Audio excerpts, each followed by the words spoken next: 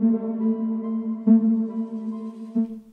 had a gun put to my head straight away. I admit it, I pissed myself. Like, I was only a 14-year-old kid, like, I'm afraid to admit it. And I was driven about 30 miles to an orchard in the middle of Didcot. And I was told they were gonna kill me, you know. I just had a blatant disregard for authority from that moment on. And I thought, right, that's it. I just went on a crime rampage. I was hurting people, like, experimenting with more drugs, running away from home and doing some real crazy stuff. The police turning up at my house, looking for me every day. My mum telling them where I was. Started messing about with firearms at a young age, like 13 years old. I got 2 jam jars in a sock, and I went and found him, done him in the showers. People getting melted with hot oil, you know, their faces getting melted off. Boiled up loads of butters, put them in a saucepan, and he threw it over him. And a guy put a bit of that blue kitchen towel on his face. And his nose came off in his hand. Oh. And they told me they're gonna cut me up in the morning, you know, like, you better get off the wing. And like, I didn't want to run off the wing, you know what I mean? But I did put a noose around my neck. And I feel confident in myself, yeah, that I am going to be on the right path now, you know what I mean? And I don't want to face that demonic system ever again. Well said. And what I was picking at was my artery, and I popped my artery in my leg, and all the blood, these lot went and cleaned it up afterwards. I don't know what it's like, because like I think I cleaned it up as good as I could. Huge thank you to Terry Ellis for sending Nathan our way. Nathan has served 18 years in prison. He's been through some brutal stuff as a young person. Usual trauma leading to crime that we see over and over, leading to drug addiction and crime that we see over and over, that trajectory so many times with people. And his story actually starts out with him getting kidnapped by the Italian Mafia in Reading. He's been in some of the most dangerous, violent prisons in the country, and we're just going to go through the whole life story. Huge thank you to Nathan for coming on. Huge thank you to Jen for co-hosting. As always. And thank you to Lindsay for minding Ziggy. And so Nathan, let's just get straight into it then. I mean, How did it come that the Italian Mafia were upset with you in the first place for this to happen? Well, what it was, I was out with a group of my friends, and spotted a nice house, and I thought it'd be funny to jump over the wall, and I tried the patio doors and went in, and it was like a palace in there, you know, and it was like, I was only a young child, and it was like a field day, like it was full of like exquisite goods and all that, and I just invited my mates in, and we took a lot, you know. And what happened at the time, because this was like in the 1980s, there was a pair of gold Moschino glasses, and I sold them for a lump of dope to somebody. And that person got spotted with the glasses, and he told them that he got them from me. So I was given phone calls telling my mum that they went to my mum's with a gun and a knife looking for me. They went to my dad's looking for me. Kidnapped my mum's girlfriend and put her in the boot of a car, and in the end I thought I better just go and speak to my dad. But my dad's a man of moral honour and compass in that kind of fraternity, and he'd had enough of what I was doing, you know, and he said, right, I'm going to teach you a lesson, you know, and he took me to him, you know, and I was bundled into the back of a car in front of all of my friends. So when you say he took you to him, slow it down a bit. How did that come about? Obviously, they'd been to his house, and they'd been looking for me and like searched the house. And he said, right, I'm going to go and look for him. And he come and found me where I was, you know. And he said, get in the car, you little, you know, excuse my language, like. But yeah, he said, right, you've messed up this time, mate. He said, I'm fed up with people keep knocking my door looking for you. He said, you're going to be taught today. And he took me to him, and how were you feeling at that point? I was shitting myself. I had a big sword on me at the time. I wish I'd have took it with me, but I slipped the sword under my dad's car, and I had a gun put to my head straight away. I admit it, I pissed myself. Like, I was only a 14-year-old kid, like, I'm afraid to admit it. And I was driven about 30 miles to an orchard in the middle of Didcot. And I was told they were going to kill me, you know, and they started beating me brutally with a Billy Batten club. And how many of them were there? What did they look like? There was 3 of them. The main guy, I'm not going to name, he's quite high up in the fraternity, and he told me that I'd done her wrong, and I'd actually burgled his house on his birthday. That's why all the stuff was in the shopping bags, and like, I'd really messed up. And not only had I done him a wrong, I'd scared his missus and kids. They didn't want to go back to the house. And he was beating me, and they had a little shovel, and they were going to make me dig my own grave, you know. And what went through your head at that point? You must have thought you were going to die, obviously. Yeah, I did. I thought I was going to die. Where I wasn't at the rural area, like, I was scared. I was a kid, you know, but I was like, where's the stuff? Tell me who he was with and all that. I said, I'm not telling you, you know, I'm not telling you. Like, and then, I don't know, saying, I got beat so much. I had welt marks all across my body, like shapes of truncheon, you know, like, that's how badly I was being beaten. And I don't know, I just said, look, if you kill me, you're never going to get your stuff back. Please stop. Like, I'm begging for my life. I said, please, look, I did get a bit cheeky at the time. I said, like, but then the beatings got worse, you know. And I said, look, if you let me tell you where this, I'll get all your stuff back. I'm not willing to tell you who I was with, like, but I'll get you your stuff back, please, man. And he was telling me, you don't know what you've done to my missus and kids. They're so scared they won't even go. I said, please, like, please, I was begging, like, let me, like, make it right. Please, I beg you. And I don't know what happened, but it stopped. The beating stopped. And I think they showed me a bit of compassion, you know, and they were like, right, can you get the stuff back? Where is it? I got the stuff back. And they put... Well, how did you get the stuff back? Because I knew where it was all stashed. Like, we'd stashed a lot of the stuff. Some of the stuff had been sold, which I knew I had to go and get back from the people that it had been sold to. But I gave them my word, and I did put it right, you know what I mean? And that guy, they then took me to his wife's house, put me on the toilet in front of his wife, and they cleaned me up because I was in a bad way. And I said, look, I'm sorry. And she said, why did you do this, the woman? I'm not going to name her, but she said, why did you do this? And I told her, I said, listen, this is what I do. I didn't know it was your house. I promise you it wasn't a target.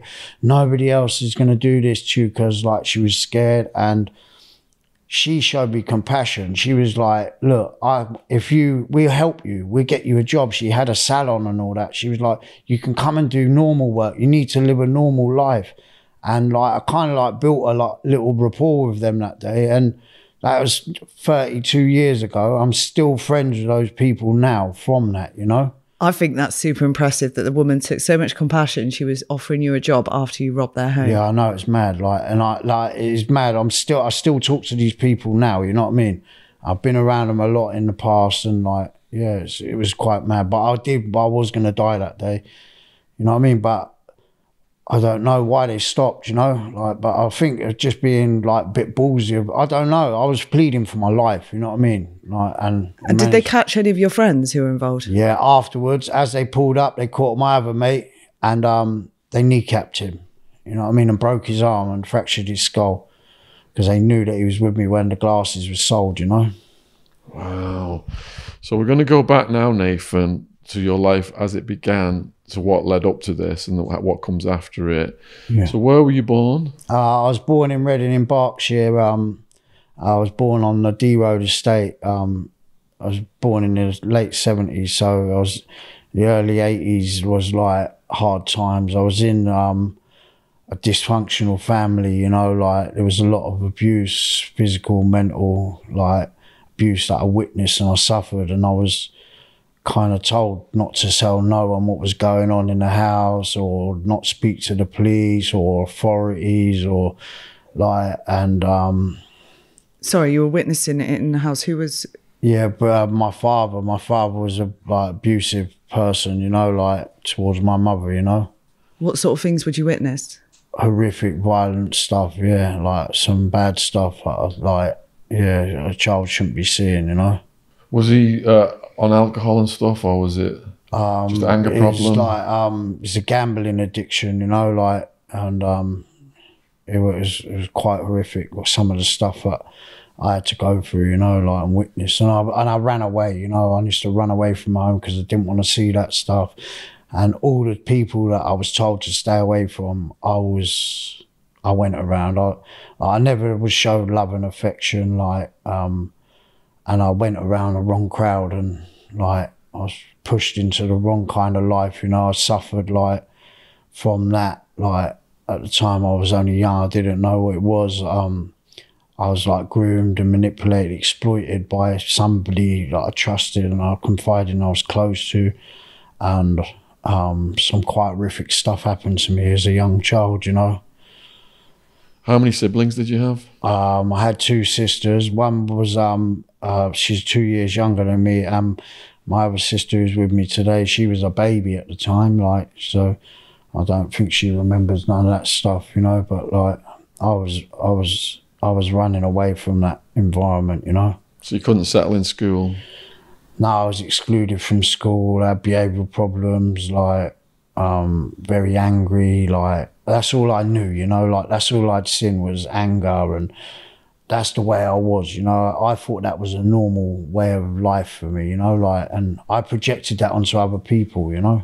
Yeah. So how did you meet the person who groomed you? At the swimming pool, like, because I used to go swimming, and that's what I used to do. And my dad and mum used to give me a bit of money. I went to swimming, and this person, he showed me like affection, that he cared, and took me to football matches and bought me tracksuits and things like that, and then gave me alcohol and then done bad things to me, you know.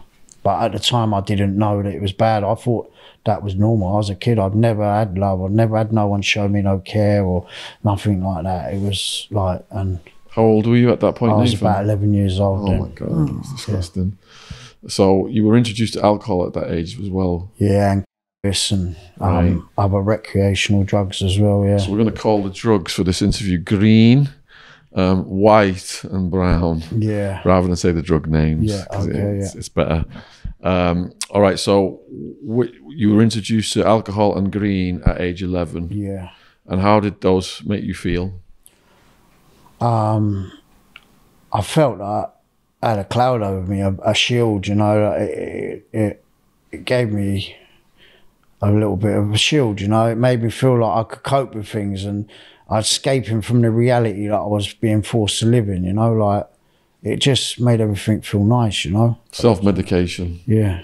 And then that graduated into crime. Yeah, and yeah, I did. At the time, I was made to feel that I was nicking off this person, you know what I mean? He had quite a lot of money, and he used to let me count his money and stuff like that, and I was nicking fives and filling my socks with pound coins, and like, he knew about it, you know what I mean? And he's like, right, if you tell anybody else what's going on, like, I'm going to get you done, like, by the police, you know. And then after that, I had some other horrific stuff happen. Shortly after, I won a scholarship for a football academy with Bobby Charlton's soccer training school, and I was quite a budding football player. I was really into football, and one day in the match, I got a leg stinger, like, and I was sent to the changing rooms, and a guy called, I don't know if I can name him, like. No, let's keep names out. Yeah, but somebody, I went to the changing room to get assistance, and I suffered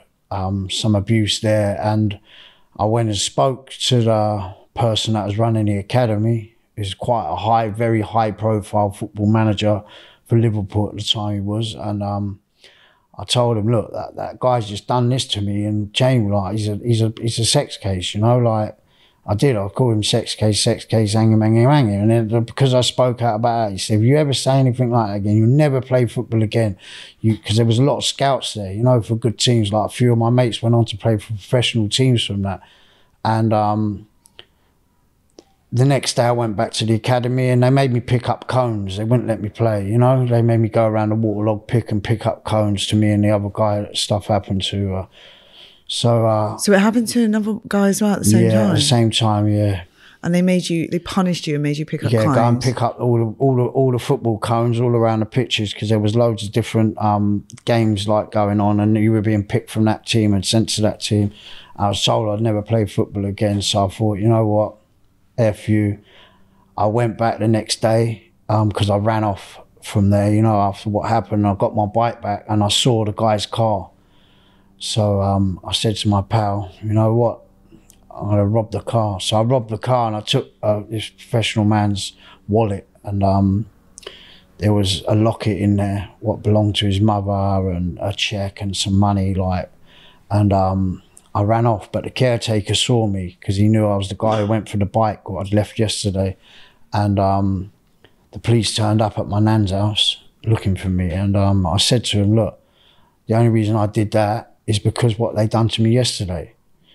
But they were more interested in getting the goods back from what I took than what happened to me. I spoke out then and nothing was done about it. Because I was a delinquent child, I wasn't taken seriously, and like from that, speaking out to the services, because I was in contact with the social services and the probation youth offending team, like I reached out to them and told them what happened, and nobody helped me. So I just had a blatant disregard for authority from that moment on, and I thought, right, that's it. I just went on a crime rampage. I was hurting people, like experimenting more drugs, running away from home, and like doing some real crazy stuff. The police turning up at my house looking for me every day, my mum telling them where I was.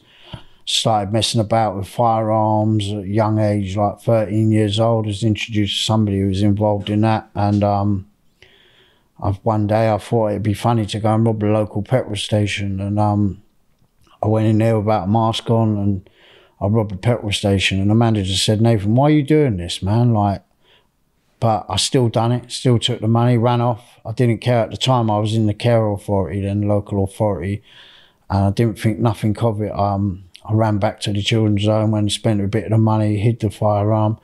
I didn't think nothing of it until the next day when I woke up. It was 5 in the morning with a tactical SO19 team searching the children's home, you know, and like, I thought it was funny, you know, like I was led away in a cable tie, like knowing that I'd spent the money and the firearm was gone. And there I was taken to the police station, but because I was in the care of the local authority, I was bailed, and I went back to the place and was kind of like a bit of a celebrity, and I like showing off, and I just carried on doing what I was doing, you know, until I was back up in court and I was sentenced to a Feltham Young Offenders Institution. I think it's 1992. Like, I've never done that. Like, and in the back of the van on the way there, the police were taunting me, saying, yeah, you think you're a big man running around with guns, scaring people? Wait till you see what's in store for you in the next 5 minutes. And I shit in my pants. Like, I was with another male. I admit, I cried, yeah, because I was scared, you know, and I walked into a reception, and yeah, after 3 days, I got into a fight, went on a visit with a black eye, and I thought, my dad told me, listen, get back to that wing and don't go and see them people again.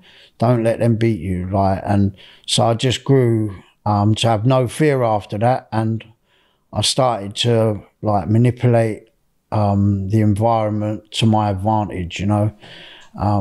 Quite good with words and that, and I started getting drugs in and corrupting staff and managing to blag them to get home visits so I could go and pick stuff up and take it back to the prison. How else would you get the drugs in? I'll get some off staff sometimes, or like support workers, but like send people out that were working on like days out and stuff like that, and arrange to meet people. It was relatively easy. Easy, yeah, it was, yeah. That first fight, Nathan, what was it over? Well, I went to the gym with a pair of headphones on. I remember it clearly. I went to the gym with a pair of headphones on. He had the orange foam on them, and a guy said to me, let me have them earphones. And I said, no way, mate. I had a little Sony Walkman, you know. I was privileged to have that. In them days, you didn't used to have a lot. I said, no way. And like, he said, right, get in the showers. And I didn't, what do you mean get in the showers? So I went to the showers. I ended up having a fight with him, you know what I mean? his brother was the gym orderly. He come in and filled me in as well. Like, so like, but you know, I didn't back down. I still fighted, and the staff came and they broke it up. And on the way back, I got talking to them two guys, and they were like, you know what, yeah, for a country boy, because that's what they used to call me, country boy. For a country boy, you're quite tough, you know? So, yeah, it was like, but I had to go on a visit 3 days after with a big black eye, you know, like, and my dad said to me, listen, don't back down, yeah? Anyone that hits you, you either do them with your fist, but at that time, actually, he said, don't use your fist, use a tool. Don't get your hands dirty, you know what I mean? So I started getting into like using weapons and PP9 batteries in socks and pillowcases and bed legs and all that, you know. What was the first situation that caused you to have to use a weapon? Somebody came in my cell. I was on a wing, like it was quite a rough wing, and someone come in because if you're under 16, you can't buy tobacco. But like I said, I used to manipulate situations so I could get whatever I want. And a couple of guys came in and tried to take what I had, you know. So I went back to my cell, got the PP9 battery, put it in a pillowcase, and I went and filled them both in, you know. Did they back down after that then? Yeah, I didn't get no more trouble on that wing, no. It sounds like you did on another. No, not really. No, yeah, No? well, no. Like sometimes you do, yeah, because it's all connected. Like I've had conflicts what's followed me, you know, like because I've done bad things. Like I have had repercussions from the stuff what I've done, you know what I mean? I've had people come in and like I've been beaten up a few times. Like I'm not afraid to admit it, but like when you're fighting gangs and things like that, you can't do nothing, you know? Just ongoing. So how long was that first sentence in Feltham, was it? It was only, it was like, because them times it was like detained sentence, only a few months, you know, because I was only a young offender, you know. But that didn't deter me, you know, like when I came out, I was Jack the Lad. I had more boost in my, like spring in my socks, you know, like I don't know, just carried on from that. Is that in Reading? You went back to Reading? Yeah, straight back to where I came from, yeah. And what kind of hustles are you doing? Robbing like quick save cash rooms, kicking off like when they're doing count ups and all that, like post offices when they're loading the vans and stuff like that. So would you sit outside these establishments and watch for when they were going to do these things? Yeah, of course, yeah. I knew the days that they were coming, the times that they were coming. I'm quite educated like that. I used to like do research into it. But some of the stuff was spur of the moment, you know, like just on a hype, you know. And would you go in with a gun? Yes, most of the time, yeah. Either a gun or an axe or a hatchet on your stove, yeah. Were you always alone or did you have a crew? In those days, there was 3 or 4 of us in a crew, yeah, but like I did go on to do what I normally started doing because there's a few of them like grasped me up and things like that, and like so I started doing things on my own. Like my dad told me, listen, if you're going to do something, don't do it with no one else, you know, like you can't grass yourself up, can you? What situations arose that they ended up grassing you up?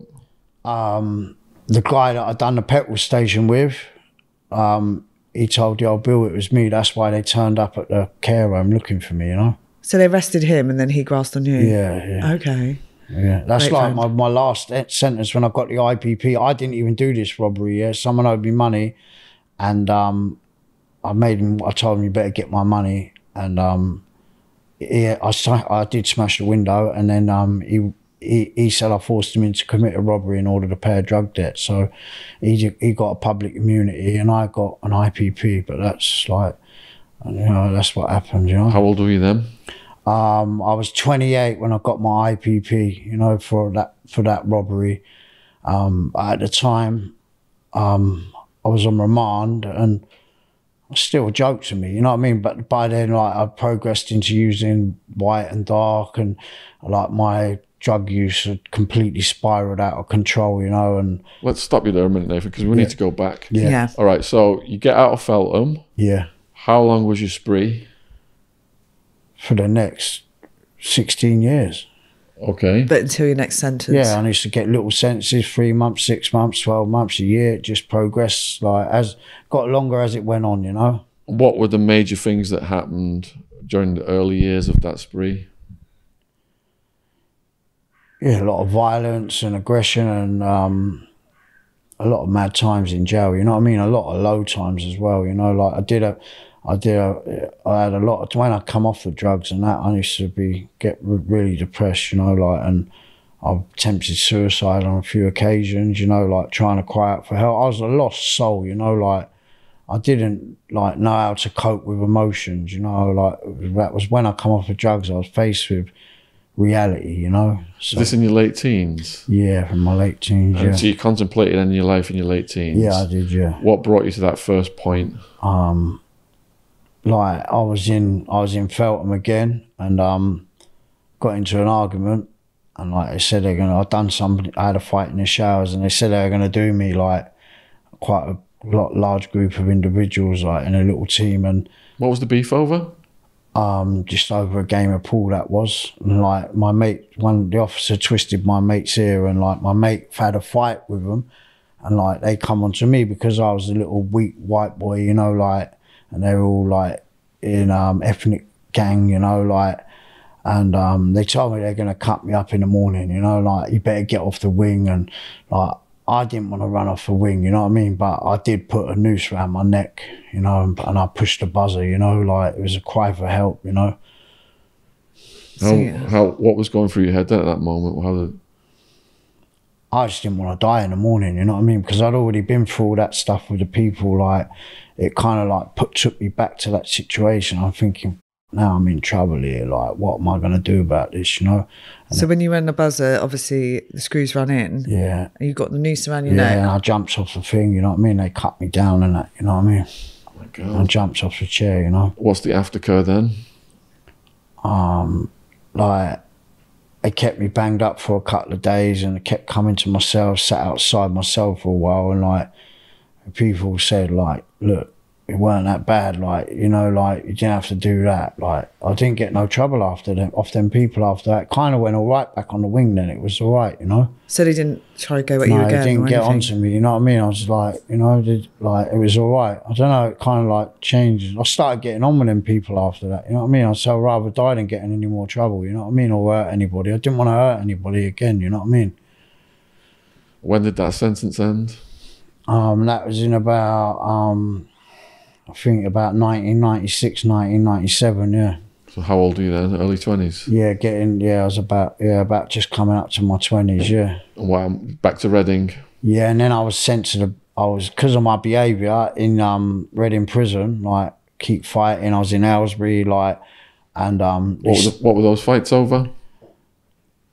Stupidness, pettiness, like me thinking I'm Jack the Lad on the wing, you know, like trying to, like, and just like clash of personalities. It's just like a hostile environment in there, like everyone's boosting them, trying to feed their own ego, you know what I mean? And yeah, I just got into a lot of conflicts, you know what I mean? But I built myself a reputation as like one of those people who could look after themselves, and I didn't really like take or suffer fools, you know what I mean? So a few people used to get onto me about it, but nothing serious never happened, you know what I mean? I had a few serious incidents, but... It sounds like, obviously, you've spent most of your teens and 20s in and out of prison. Did at any point you want to go straight? Well, yeah, like, I've had opportunities, like, when my dad or my dad's friends, like family friends, have tried to help me, you know, like, give me opportunities for work and all that, but I finished to think to myself, like, I'm working for £200 a week here. I can go and get that in 5 minutes. Like, I didn't appreciate like the doing that. Like, even though I enjoyed the working and that, I like the physical side of it, but like I liked quick money. You know what I mean? So, what else were the major things that happened to you in your early 20s?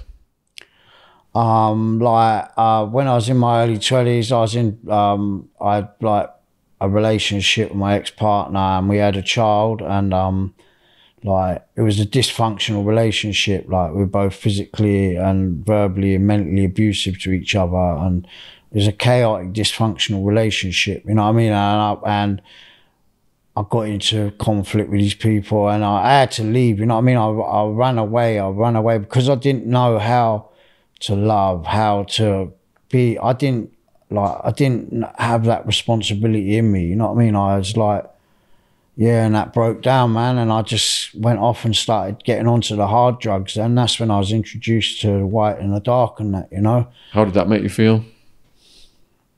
Invincible.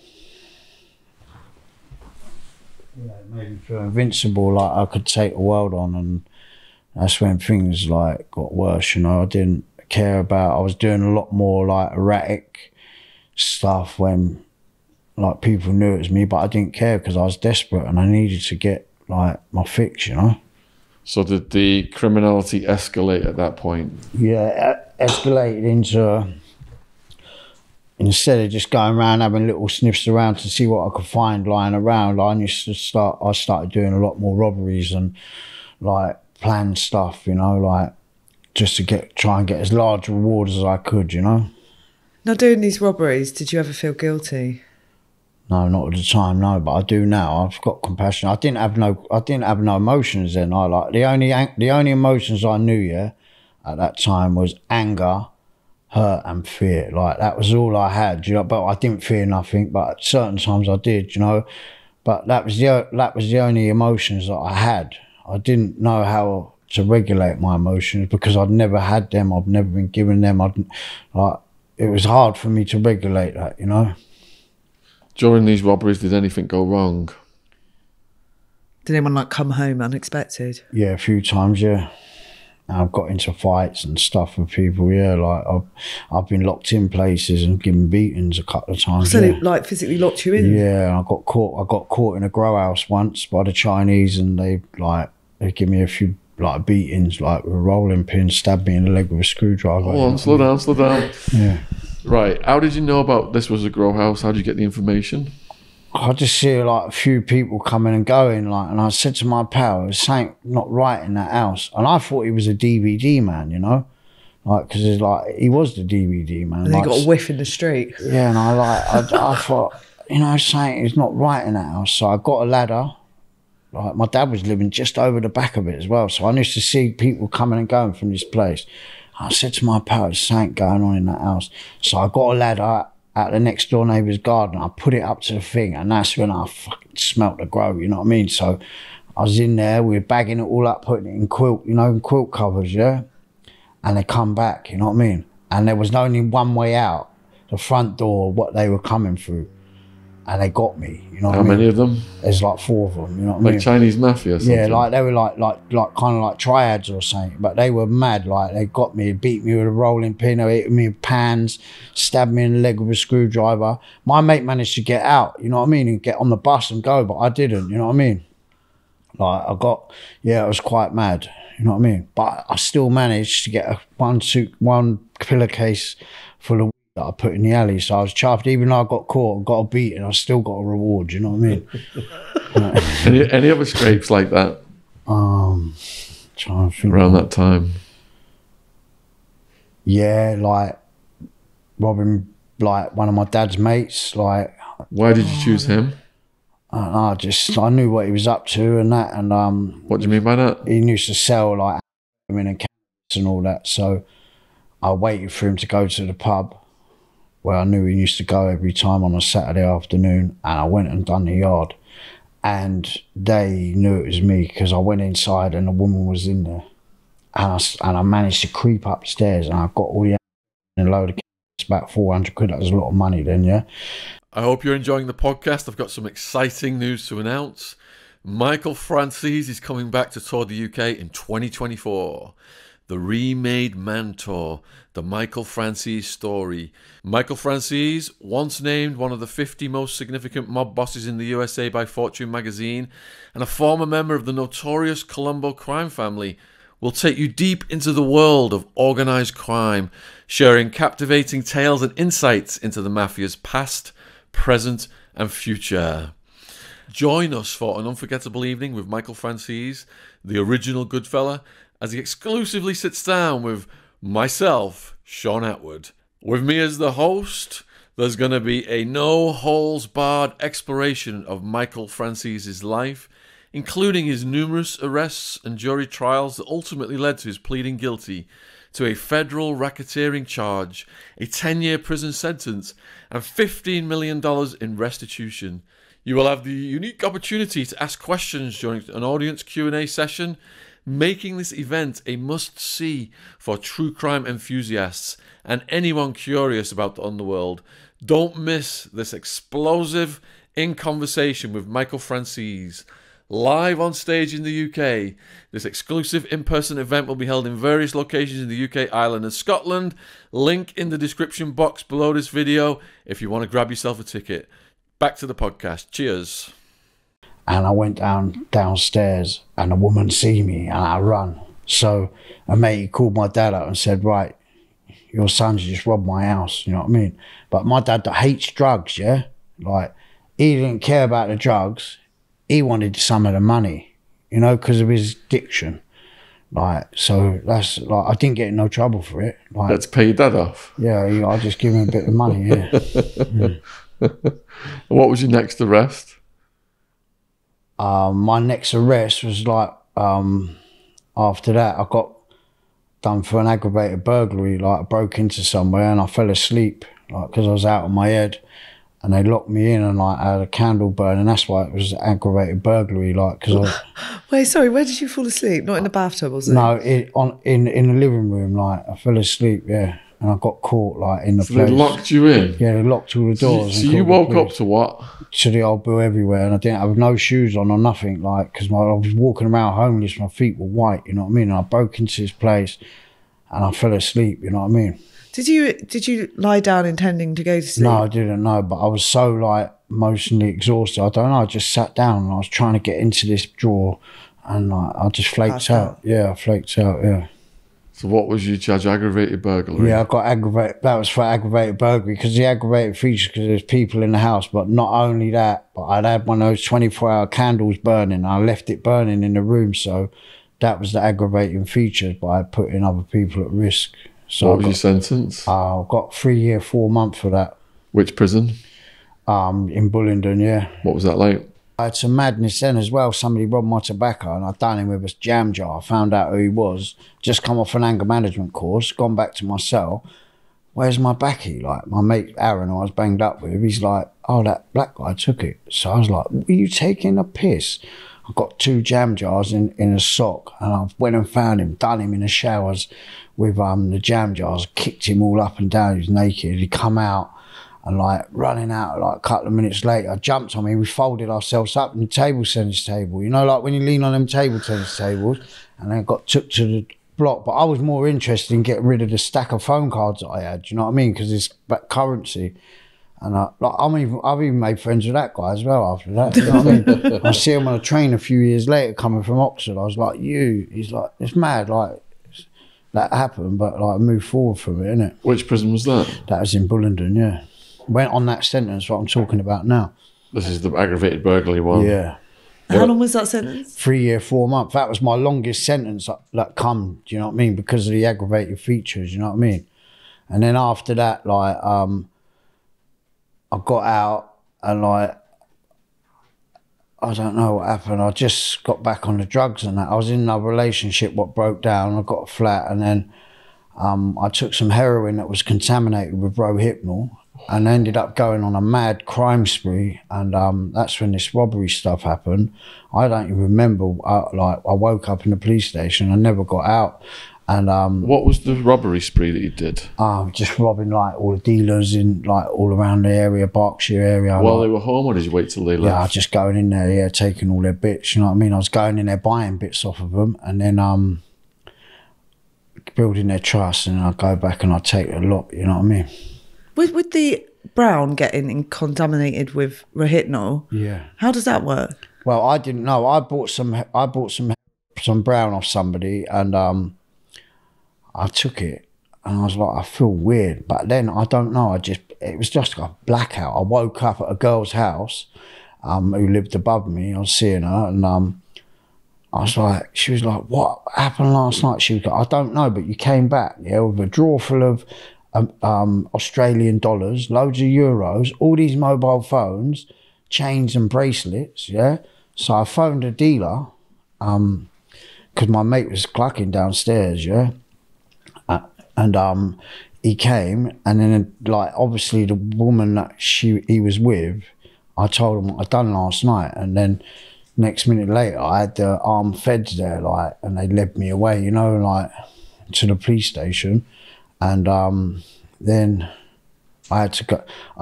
I still don't remember exactly what happened that day, but I told them that I don't remember what happened. All I remember is taking some of this stuff. So they took the stuff, they found like quite a bit of it, quarter of it in my house, and my solicitor got it tested, and it was contaminated with benzodiazepine and olanzapine. Like, that's what it was cut with, you know, and that's what led me to end up getting IPP sentence. Well, I didn't take it seriously until one day Officer Miss D came to me and she said, right, Brooksy, you need to come out of your cell. Like, this is serious. Like, you need to come to the office. I was like, right, what's going on? She's like, look, this is from the Home Office. We've got to inform you that you're facing a life sentence. And I was like, what? What do you mean? It's only a robbery. Like, I've done loads of them. She was like, yeah, that's the thing. Because I had a attempted robbery in 1995 and an armed robbery in 1993 on the petrol station. What I said, I'm now in this third strike and you're out. And I just laughed it off, you know what I mean? I thought, yeah, I'm getting life sentence. I didn't take it seriously because nobody knew about this new sentence, what had come out. It was called the IPP, Indeterminate Public Protection. Right? And because of the escalation in my crime and was now posing a significant risk to the public, yeah, like, you're going to get a long time. But I still didn't take it serious, still messing about on the wing until I went up to the court in Reading, and the judge, like, she said, listen, I'm imposing a sentence of public protection. What tariff is that? 4 years, you're eligible for parole at 2 years. Until you demonstrate you're no longer a risk to the public, you remain confined into prison. And I got that sentence. And I went downstairs with another man who just got the same sentence, my mate called Des. Like, and I cried about it because I didn't know it was new then. Even the staff in the cells, they didn't know what it was, you know. And I was led away, and I went back to the jail and spoke to my family. I spoke to my mum, and I said, look, I've got life. And like, she was like, what? Like, I spoke to my sister, I've got life. Like, and do you know what?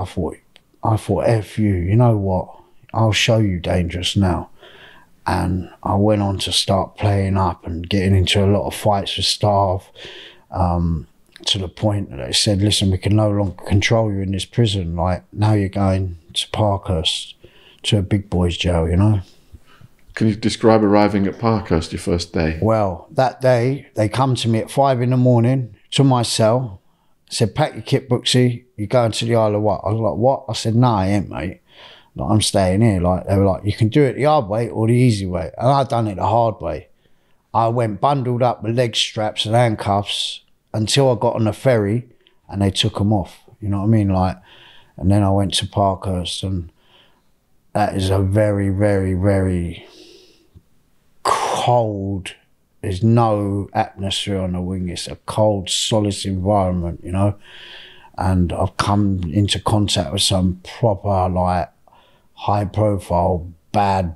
It's full of murderers and killers and, like, serious offenders. Like, my stuff is play school compared to that, you know, like, and it was a mad time there, yeah, a very mad time. I witnessed some horrific stuff, like, there, like, people getting melted with hot oil, you know, their faces getting melted off. And jugged. Yeah, like, well, it was cooking facilities, and one day I've gone into the kitchen. I witnessed that twice, once in Parkhurst, once in Swellside. Someone had a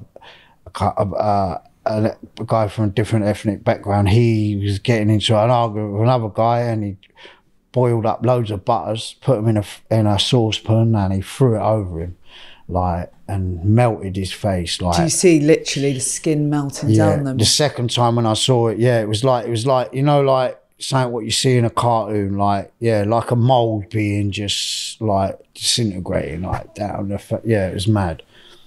And a guy put a bit of that blue kitchen towel on his face, and his nose came off in his hand.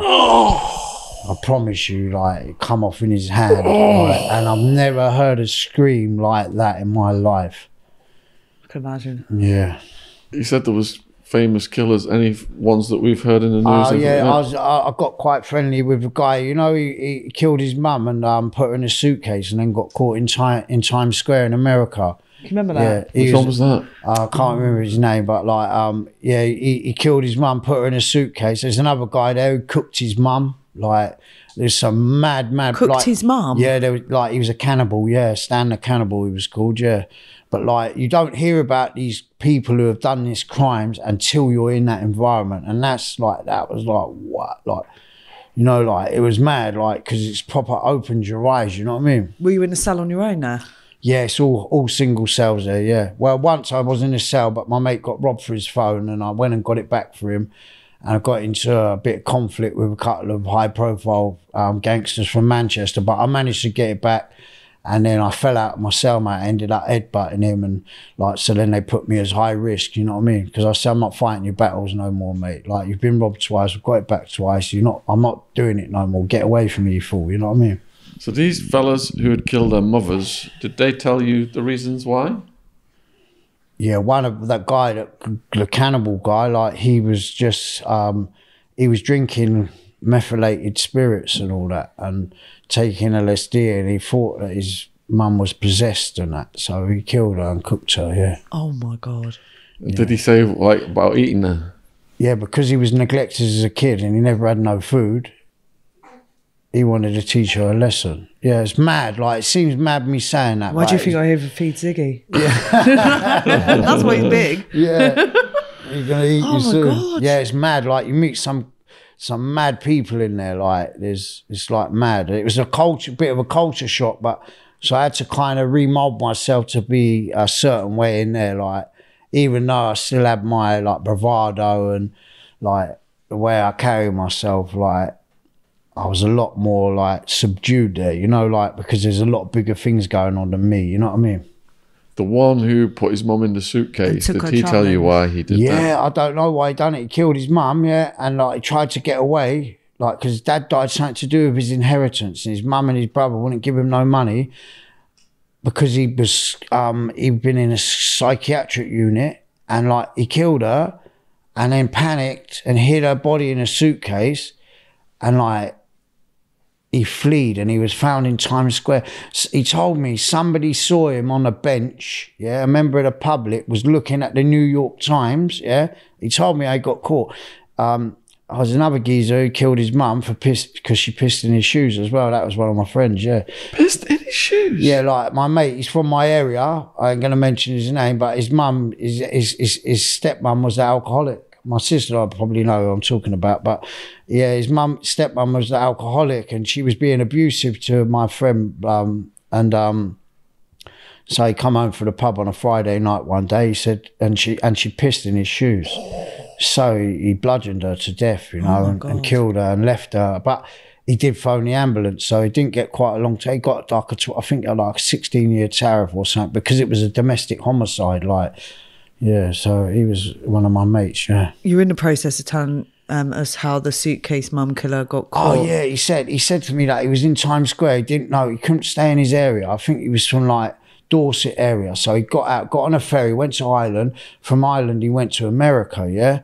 And he was in Times Square, like, just minding his own business, trying to keep out of England. And he said that if somebody was reading the New York Times, and it was about the crimes, like European crimes and all that, and somebody spotted him, and some police on a horseback came and like surrounded him, and he was arrested and extradited back to England. You know what I mean? What was his sentence, out of interest? I think got like a 32-year tariff, you know what I mean? Yeah.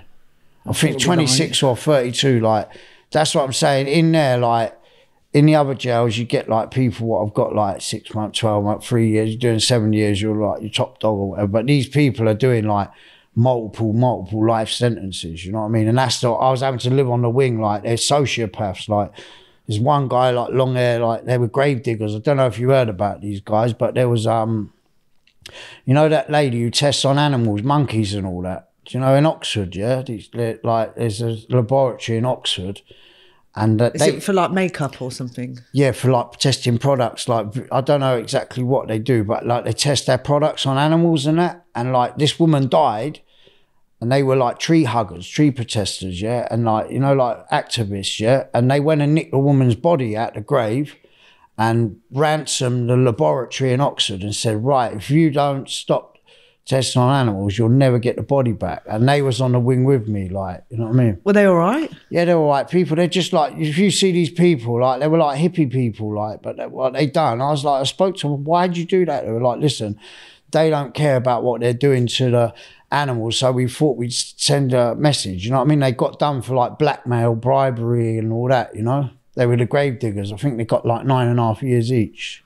There's 2 of them, but proper strange guys, you know what I mean? What other high profile cases were there? There's like a few like serious gangbangers from Liverpool and Manchester, like they're quite notorious. Dominic Noonan was there. Like, was he? Yeah, there was like... Yeah, was he? Sorry. Manchester. Yeah, he was there. Paul Massey was there. There was like a few like high profile people on the wing, like, but they were all right with us, you know what I mean? On a Saturday afternoon, we used to all go upstairs. The officers, you never see the officers in them high security prisons. They're in a bubble, you know, like that. So on a Saturday, we used to go in the room upstairs. It's like there's a pool table, play dominoes. We take a couple of buckets, you know, like 10-litre buckets of proper distilled alcohol. That's when I saw proper distilled. And we'd go and sit and drink, have cups and games of pool and games of dominoes. And when it comes to 5 minutes before bang up, that's when you see the officers. But everyone used to bang up there, you know what I mean? You never, like, it's a different environment. People are more like, you know, like they'd stick to the regime and that, you know what I mean? It sounds like you didn't have as much trouble there, even though you're surrounded by psychopaths. Once I had a little bit of trouble. I went on a visit with my sister and my mum, like, and it's hard to get visits there. So, like, it's only, even the Parkhurst is a big establishment, very hard to get visits. And it's only a small visit room. It's probably 3 times the size of this building here, yeah? And I've gone on a visit. My mum, my sisters, my stepdad were there. And I was handing out some ceramic pottery that I used to make, you know, like door plaques and cards and like cars, you know, stuff what I've made. And there was somebody on the visit, a big gangster from London, a young kid. He's only about 22, yeah, but he's about 17 stone. No, about 7 foot and about 22 stone. A big guy, they used to call him KO, yeah. And I've walked back from the visit with him normal, yeah. So anyway, I had to wear a stripy shirt and all that for your visits. Anyway, I was down on the twos landing. Next minute, I had Brooksy, yo. Like, no one really used to go on the floors because that's where all the high profile people were up there, yeah? Yo, come upstairs, blood. I said, what? So I got upstairs, you know what I mean? Right, where's the parcel? I was like, what do you mean, where's the parcel? They're like, we know, yeah, that you've got something on that visit, yeah? I was like, I was on a visit with my mum and my sisters, you know, like I've had a family visit. I probably, right, take your clothes off and squat, get on the toilet. I was like, what? Come on, please, mate. They plugged the line in. They're like, listen, if you don't give us the pack here, we're going to burn you. But my mate, Corey, who was on the visit as well, obviously he knew what was going on because one of the guys told him they got Brooksy in the cell. And he come in and surrendered the parcel to him.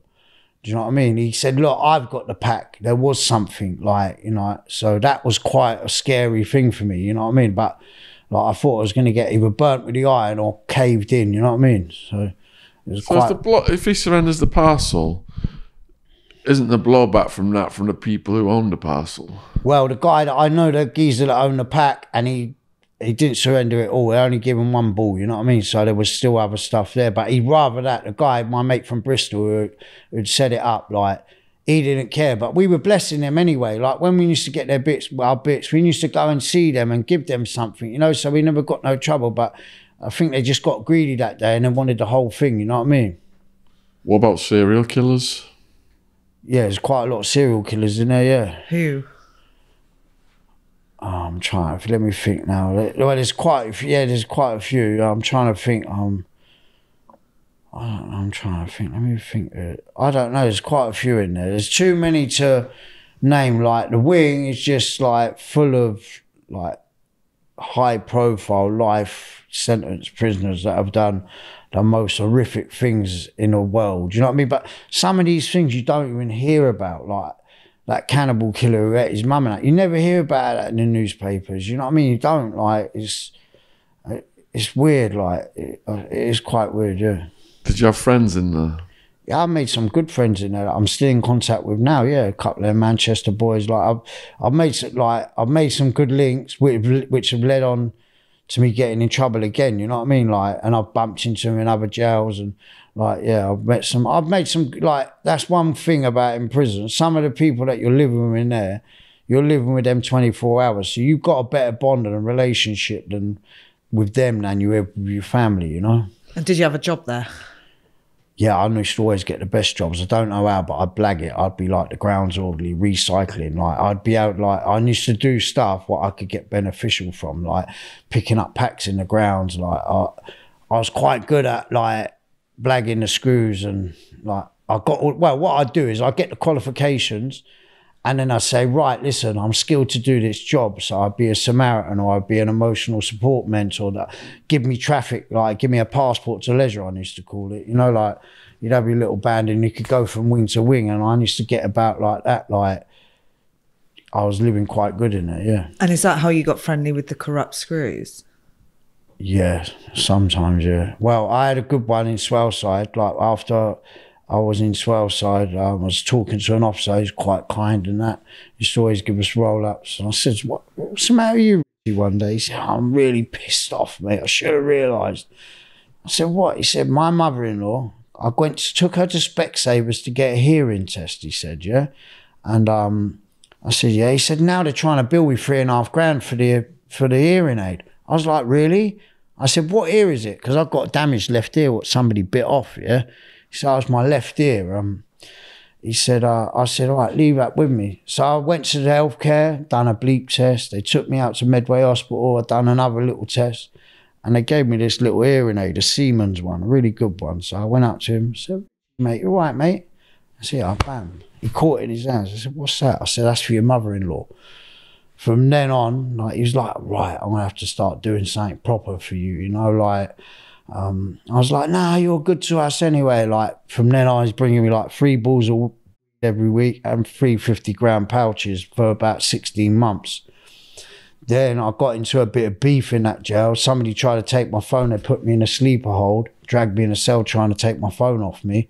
And I got woke up by a spook all the time. He's like, look, I don't know what's happened, but you need to get back to your cell. My cheekbone was all busted. And I thought, this, like, I'm making a tool. I made a big shank, like, and I stayed banged up for a couple of days, and I come out, and like Richie, I was the officer that I was getting stuff off. I said, look, where's my snout and where's my thing? He's like, look, yeah, there's, but I'll bring you the tobacco later on. So I banged up at lunchtime. And he come about 4 o'clock. I was like, where you been? He's like, you know what happened, yeah? Because they was trying to talk me into get him to bring phones in, yeah? But what I had with him was good enough, yeah? I was eating good, yeah? Like, and I said, no, I'm not asking him for that. So what they done, they dragged him in the cleaning cupboard. They said, right, well, you know, banged his head off the wall. He ended up leaving the job, you know what I mean? Because he was in the service. He already had post-traumatic stress and stuff. They got him in the cleaning cupboard, banged his head off the wall twice and said, if you don't do for us what you're doing for Brooksy, we're going to serve you up. And he ended up bringing me my bit of tobacco, and he said, right, that's it. He said, I'm going off sick. So, like, yeah. Then how did they find out he was bringing stuff in for you? Obviously, because I was swapping some of the stuff with a little team downstairs, yeah? And, like, because I was smoking that spice at the time, yeah? I was swapping the weed for spice, yeah? Because the spice didn't come up in the piss test, and I couldn't afford to get no piss test, or I wouldn't get my parole. But so that's what I was doing, but they just wanted it, all of it, you know what I mean? Like, so that, and they wanted to eat for themselves, innit, obviously, you know what I mean? Did you not go crazy on spice? Yeah, I did. I can go on to that now. Like, I thought that I got so psychologically and mentally damaged at that time, yeah? I ended up being sectioned in the healthcare unit. Do you know what I mean? Like, I thought that the IRA were tunneling in to kill me, and like I went really mad, and I ended up getting sectioned and put in the healthcare for my own safety. And they put me on some medication, and I managed to get well. Like, my sister, she was coming through all my parole processes at that time. I was very ill, you know what I mean? But I didn't tell these lot I was on spice. I thought it was all real, you know, like what I was seeing, what I was hearing, and I thought the telly was talking to me, and the subtitles, honest to God, they were telling me messages. Like, I got very psychologically ill. And then what stopped me smoking that spice is somebody said to me, if you take one cap, a whole lid, you know, like a Kiora lid, if you do that, I'll give you 3 caps. So me being Jack the Lad, I done it, and I woke up in Medway Hospital with someone touching my penis, chained to a bed. And I woke up and I was like, what the f is going on, yeah? They were like, look, you code blued, you died, we had to give you a defibrillator, you stopped breathing 3 times, and you were so severely dehydrated that we've had to put 6 litres of fluid into your body, and you haven't released it. So nobody's abusing you, because I was like, what are you doing to me? Like, I had to release the fluid. Putting a catheter. Yeah, putting a catheter in. That's what they were doing, yeah. But like I said, no, I'll go to the toilet. So they uncuffed me from the bed, but took me to the toilet, and I said, right, I want to go back to the jail. And they're like, no, you're not going nowhere, mate. You've got to wait till tomorrow, because you've got to see the ward, the doctor. And I went back, and a guy said to me, showed me on a video, I was screaming like a dinosaur. I stopped breathing, yeah. Like, it was like, because I said, yeah, I told you, it, spudded him. And next minute, I don't remember, like, first of all, my hearing went, then my sight went, and then I woke up in the hospital, yeah, and I got back to the prison, and the geezer showed me the video. He said, look at that, mate. Like, my mate Bobo, he's like, no, I was giving you the kiss of life. The officer was breathing, giving you the kiss of life. It was mad. It was like, I don't know none of this, but this is what they told me. And the geezer goes, yeah, there's your 3 caps, and I'll give you an extra one, like, because you sold it. And I said, I never want that stuff again. You know what I mean? And I haven't took it since. You know what I mean? I haven't took it since. But it made me psychologically ill. I thought that everyone's planning to kill me, even my family. That they were working with the fucking police, telling them what I was up to, because I was getting on to my mum and my sisters, like, look, transfer that money to this account. I was doing hustles, and like, I was thinking they was working with the authorities and all that. It was a mad old time, How did you come to think the IRA were tunneling in? What it was, yeah, is because one of my family members, yeah, he was convicted for something to do with the IRA in the early 80s. And like, I had to go to Canada when I was 10 years old, yeah, during the trial, because my family was at risk, yeah. And he didn't give no names. He got a life sentence, and I'm done 15 years for it, yeah. But because I was in Parkhurst with my great cousin, and he told me loads of his secrets, yeah, I thought that they were coming to get me because I knew where certain things were. My head was gone. I don't know why I thought that. Do you know what I mean? But I thought they were going to get me because of him, Why did someone attempt to bite your ear off?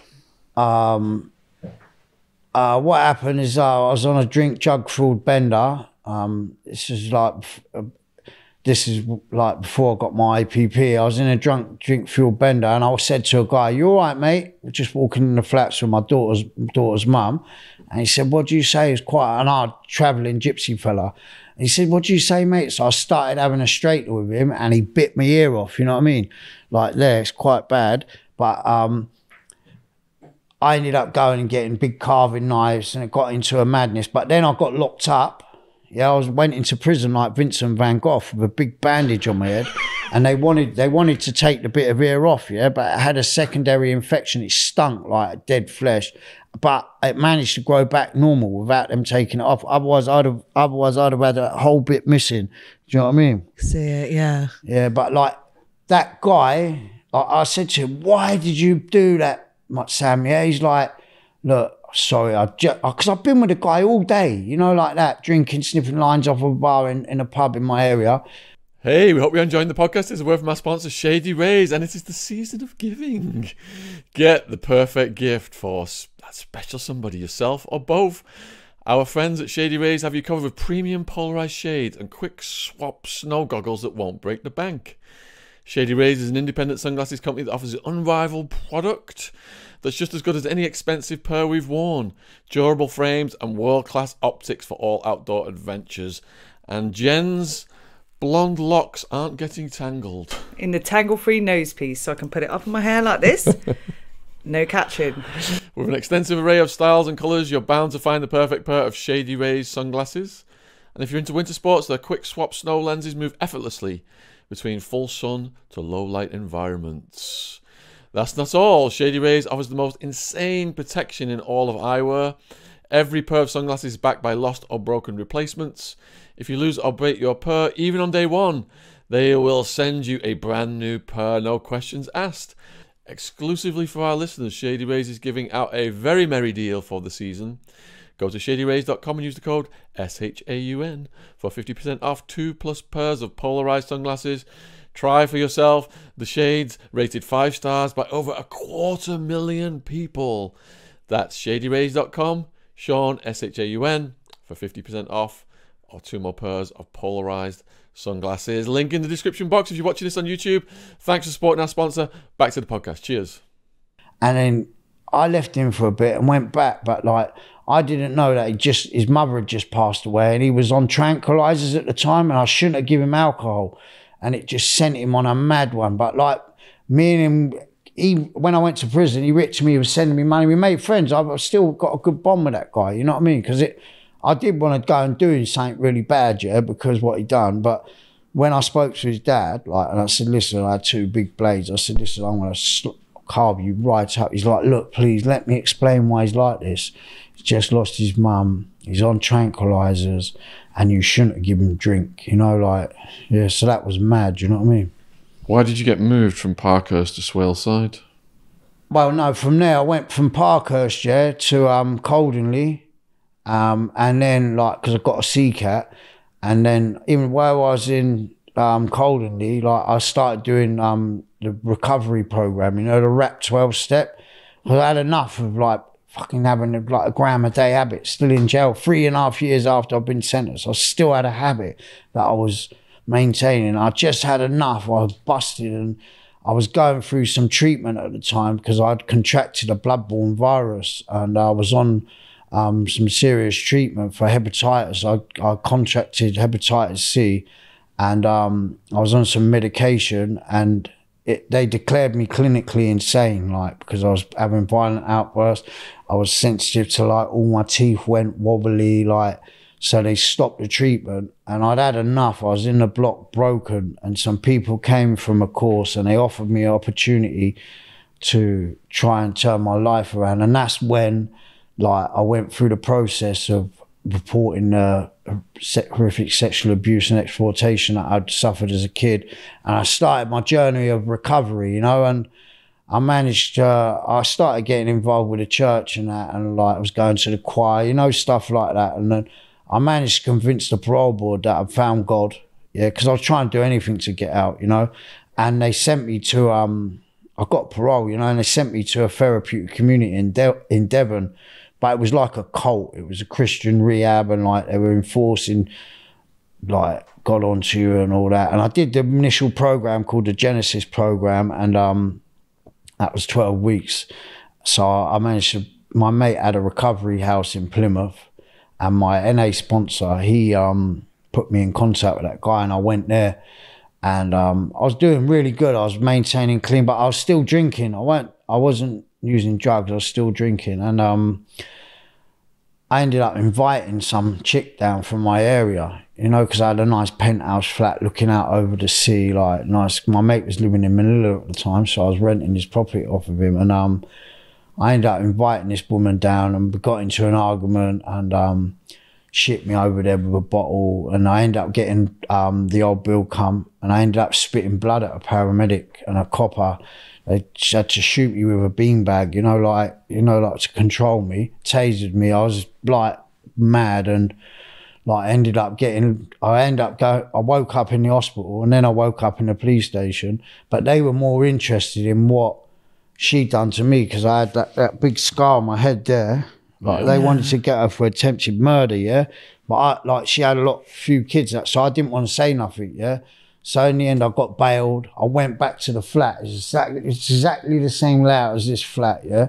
God. And it was like a crime. It was like a murder scene in there. Handprints everywhere. So I was like, my God, like, it was bad. I'd lost about 3 pints of blood, you know, like, they had to give me a transfusion. That's how much blood I'd lost, like. And they put a core hole in my head there as well, because my brain was swelling, you know, like see it somewhere. Yeah. They had to release the pressure on that, because I had fractured skull, like, and from that, like, it affected my, it was diagnosed that it affected my frontal lobe, which is all my memories, my emotions and stuff like that. But I ended up getting 23-day sentence for common assault, yeah? No charges, nothing to do with domestic or nothing. And because I was an IPP prisoner and it was against public service people, I was told I had a blatant disregard for authority, and I was made to go back to prison and do every single offending behaviour course that I'd done. So I spent another 6 year, 4 month on a recall. Do you know what I mean? Like, Did she get anything for that? no, nothing, no, because I didn't say nothing, you know what I mean? No. Which prison did you go this time? I went to Exeter first. I went to, and then I went to Bullingdon. They kicked me out of there because that's my local jail, and I don't normally last there that long because I'm always causing trouble. Then Exeter, is that the one on the coast? Yeah, no, Exeter's. I used to live right by that prison. Yeah, and they all look out the window and shout at you. Yeah, you can. Yeah, the flats opposite. Yeah, that's right. Yeah, yeah, I remember that. Yeah. But no, they let fireworks off at night and all that over there. And I was getting loads of parcels thrown over there because I was local to that area, innit? it's right in the centre of Exeter city. town. Yeah. Yeah. Is it nice, that prison? No, where it's quite an horrific prison. Like, there's like, honest to God, while I was there, there's about 8 suicides in that time I was in that prison. Like, yeah, it's quite horrific. There's not a lot of, there's a regime there, you know, like, you're banged up a lot, you can't get out. The only time you can get out is to go and exercise. But yeah, there was about 8 suicides in the space of a year or something that I was there, you know what I mean? Did you establish yourself there? Yeah, that's why I got kicked out of there, because like, yeah, I was on the enhanced wing. I managed to blag myself onto the enhanced wing, and I went on my parole, and they'd been recording me over the blue phone, like, and they said that I was running a drugs empire from the blue phone, so they gave me a 15-month knockback. So I went back to the wing and I rolled a big spliff. I said, you know what, f you and f the wing.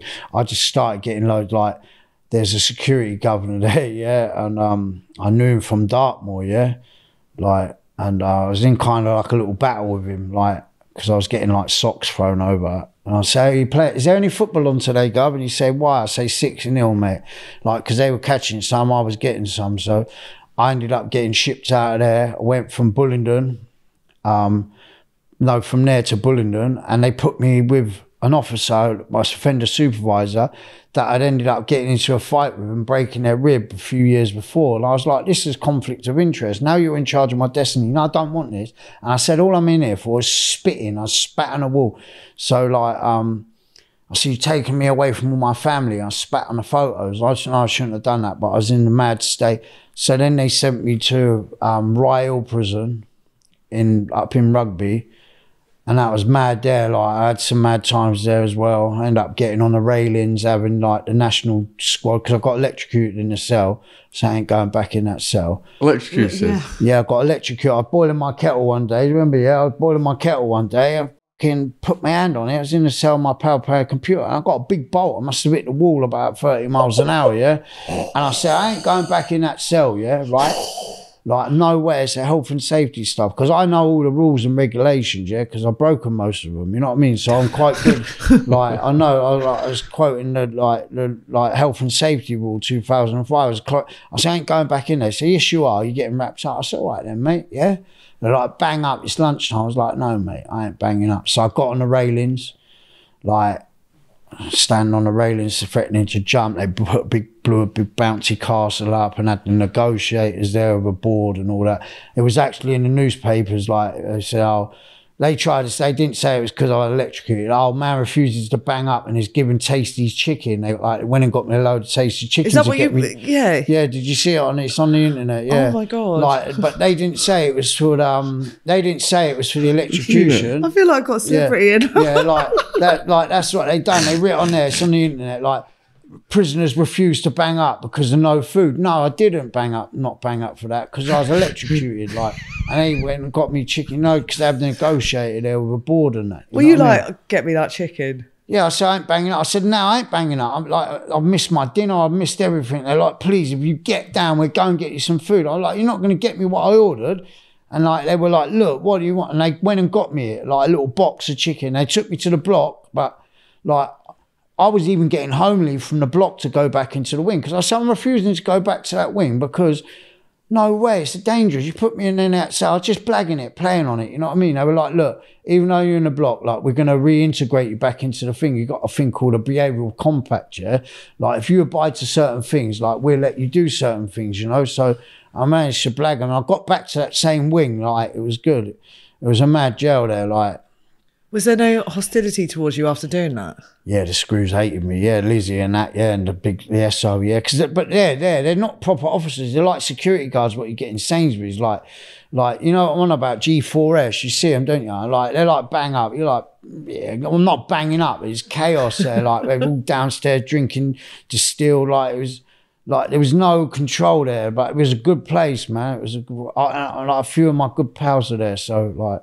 Yeah, it was quite good. It was good to stay, like, for jail. But then they changed it to a sex offenders prison, like, so they were dispersing everybody, and, like, the people what I've been behaving, I ended up getting a CCAT, and I got out of it because I was a BCAT high risk, and I'm like, I'm not going to that prison. I'm not going to that one. I'm like, look, I was like, I need to get back down south, you know, like, you got me in the Midlands here. I can't get no visit.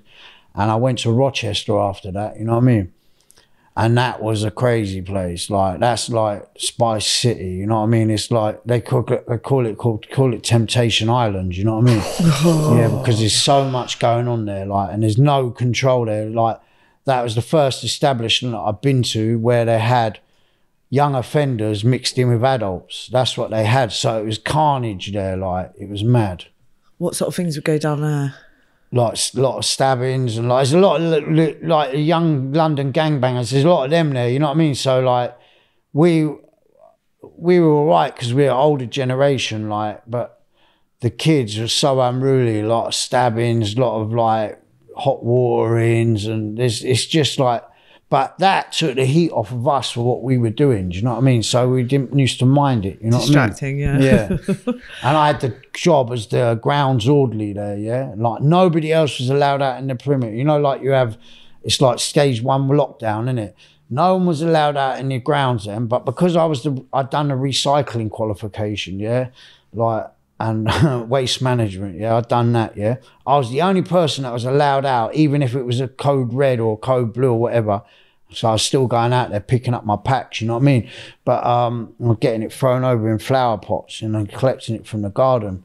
But I said to my pal Desi, I said, listen, he was my pal and used to do it with me. And I said, do not do nothing for them Brixton boys, yeah? Stay away from them. We're doing our thing, yeah? I'm working with some other boys from South London, yeah? I said, don't do nothing with them. If you get into bed with them, it's going to be like Pete. Hey, I'll come back to the wing. I'm like, where's Desi? Like banged up. I was like, why you banged up? He's like, bully stabbed me in the leg, mate. I was like, what do you mean? Like he stabbed my pal, and my pal ended up setting a cell on fire and all that. Like it was quite mad there, you know what I mean? And then I went through a very, very traumatic time. My sister just had a baby and is on crucial life support and that kind of like, and my nan had passed away, and I was going through a bad time, like, so I ended up getting myself put in a block to get shipped out. But how? Just by kicking off. But then they let me out again. I just wanted out of jail, you know, because of all the arms house for them people, like what my pal brought. I just kept playing up, like kicking off. And in the end, one day I just got on the healthcare roof, like, because I knew if I got on the roof, they'd take me to a BCAT. But I'd already packed my stereo full of loads of stuff. Did they have the big what's it called, bouncy castle out again? No, not for that. They didn't. I just got down in the end. As soon as it started raining, I got down about 9 o'clock that night. Yeah. So because it started raining. Yeah, I got down. Yeah, and I was getting cold. All that was one of them prison body warmers on, so I got down. Yeah, but I knew where they were going to send me. Yeah, they were going to send me to Swellside, but they didn't. They put me to Elmley and then downgraded me to a BCAT, but I'd already packed my Sony Gigaduke stereo full of mobile phones and spice and bits of resin. So when I arrived at Swellside, I went on a wing. 2 weeks later, my stuff had already been bagged up and they just gave it to me as a TX. And that's when I started my little hustle there as well. But Swellside is the worst prison in the country. Like out of all the jails I've been to, like high security prisons and stuff, that is the most violent, dangerous environment I've ever been in, you know what I mean? Like, that's where I saw the other people. There's a lot of stabbing. I see a geezer get stabbed about 80 times there, like from one I of think his... we should break that one down. Over what? It's like he run somebody over and got a sentence for that, and they put a hit on him. They put £1 million hit on him. So they said, yeah. The person he'd run over? Yeah, their family, like they're quite a high-profile family. I'm going to mention no names, yeah, but quite a high-profile family from the West Midlands. They put a big hit on this guy because he murdered this person. So, like, they called him in, like, they were all friends. Like, that's how they made it out. And what you do in that jail, yeah, if you want to get someone, you push a bell on another wing, and wherever you are, when that bell goes off, you get locked on that spur. You're trapped, yeah? So that's what they done. They orchestrated an alarm bell, and they went in, they served him up, like stabbed him about 70 times. I've never heard what happened to that guy afterwards. I was going to ask, did he live? Yeah, I don't know. Like, it was horrific. He got took in the air, in the helicopter. Like, it was horrific. You know what I mean? All right, Nathan. So you said after that guy got stabbed, you were telling James a bit extra. Yeah, like when I was speaking to the officers, like, because we were asking what happened to the guy, and the officers were saying, look, we didn't have enough blood here, yeah, to keep putting it back in. You know, from the healthcare department, he had so many puncture wounds that, like, they couldn't stem where it was coming from. So that's why they had to airlift him straight to, I think it was Guy's Thomas, you know, like the closest hospital, like to save his life. But I never heard nothing about that after that. You know what I mean? Like, the people what done it, they did get apprehended. So, like, I do know that part of it, you know. So there was a time when you fell off a prison roof? Oh yeah, what happened is I was given an open status in Wales, yeah, and I went to a jail called Prescoid, and in the beginning it was a good environment. I was like working out on the farm every day, and then one day I was just about to get my first town visit, so they called me down to the office, like, Brooks to control. So I got called down there, but I've been drinking, like, in the billet. So I've called me down and said, right, is Natasha Brooks and Wendy Townsend signing you out on Saturday? I'm like, yeah, that's who's signing me out. He went, hang on a minute, bud, have you been drinking? And I thought I'd been drinking just vodka, so he can't smell it. He went, I know you've been drinking, bud. I said, no. He said, right, you're coming with me. Yeah, that's what he said. He goes, you're coming with me, we're going to the gatehouse. So he got the breathalyzer, and he's like, I was like, so I've got a bad lung, but I can't really do it, you know, like, got asthma and all that. He's like, yeah, one more last blow, and he banged it. He said, the fucking thing's not working. He duped me, yeah. He said, it's not working, buddy. He said, give it one big blow. I thought, yes, I'm out of here. I went, he goes, that's 132. He said, you're banned from driving, and you're going to Swansea, he said. So I ran back to the billet, because I know they're going to search the billet, like. So I ran back, I said to all of my pals, I was like, listen, get rid of everything. So we just took all the alcohol, like in little lockers we had it, and put it all in the showers, and they come on the wing, and they like started like looking for everyone. A couple more people got breath tested, like they're like, you're like, excuse my language, like, you fucking messed it up for us. So like, I said to my cellmate, I'm going to sleep. So I went and smoked a joint. 12 o'clock that night, my cellmate Mickey's like woke me. I was like, Brooksy, because that's when they do their check at 11 o'clock, yeah. Like, Brooksy, wake up. I was like, what do you mean wake up? Like, he's like, come on, we're going. I've packed your bags and that, yeah. I was like, come on, I don't want to do it, mate. I've only got like 7 weeks left or something. I don't want to run off. Like, I'd rather just go to Swansea. I've got a load of path and a load of gear to take with me. Like, I'd gone and seen my mate back on the other wing, and then he booted the fire exit open. So me and him are now running, the alarm's going off, and I didn't know where I was. The only field I've ever run across is a football pitch. These fields are going on for miles, mate, yeah? And I said, look, over there, let's go over there and get a car. He goes, you don't want to go there, because I was in the Brecon Beacons. He goes, that's where they do the SAS training camp, you know, like that. I said, I can't go there, let's go down. So it took us about an hour and a half to get down into the Valley of Usk, like going through marshes and all that, yeah? Even me and him had a punch up over it while we were still escaping, pissed out the reds, like brutal fight, you know what I mean? But like, anyway, we got to some woman's place, like 5 in the morning, so left at 12, got there at 5 in the morning. And like, seen this bird, I was like, waterlogged, completely bogged out. I was like, look, I need to change my clothes now. I was like, oh, where are you from anyway? She's like, I'm from Reading, Calcutta. I was like, what? That's where I'm from. So I managed to phone somebody up who I knew in Newport, yeah, my mate called Robbie. So I said, listen, I've escaped, mate. I need some money. I need to get back to my area. He's like, look, you've been on the news, like you've got to stay where you are. Like, so I went to Cardiff and I managed to get on the busy train in the rush hour about 5 o'clock that night. I just blended in, I fell asleep. I woke up, went to my girlfriend's house, and I went and had a smoke with a few of my pals, and went back to Berkshire. But my mum found out that I was in the area, and she was trying to find me to grass me up to get me put back in there, because she knew that if I carried on this run, there would be a mad, like, escalation of criminality and that. So she just wanted me to be caught, you know, like, and I'd already packed a big bag. I was going to go and hand myself in. I had a big fat parcel up my bum, like, and I thought, you know what, I'm going to rob these little Jamaicans before I go back, like, because I knew that they were selling white and B. So I've gone to this flat, and there was loads of people there clucking, and I was like, where are them guys gone? They're like, I've gone to do a reload. So I had bits on me, so I served a few of them up. So I thought, I've got to go to Reading and get another pack now.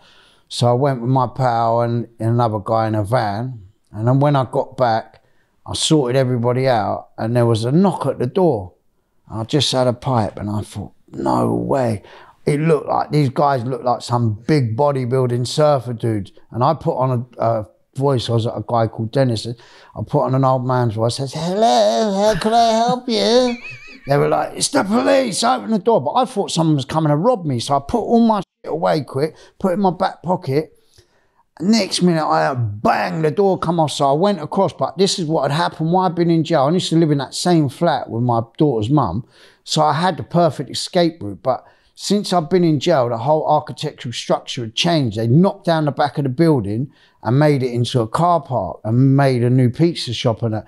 So normally I run across this flat roof, up a slope, slide down a slope, and I'm gone.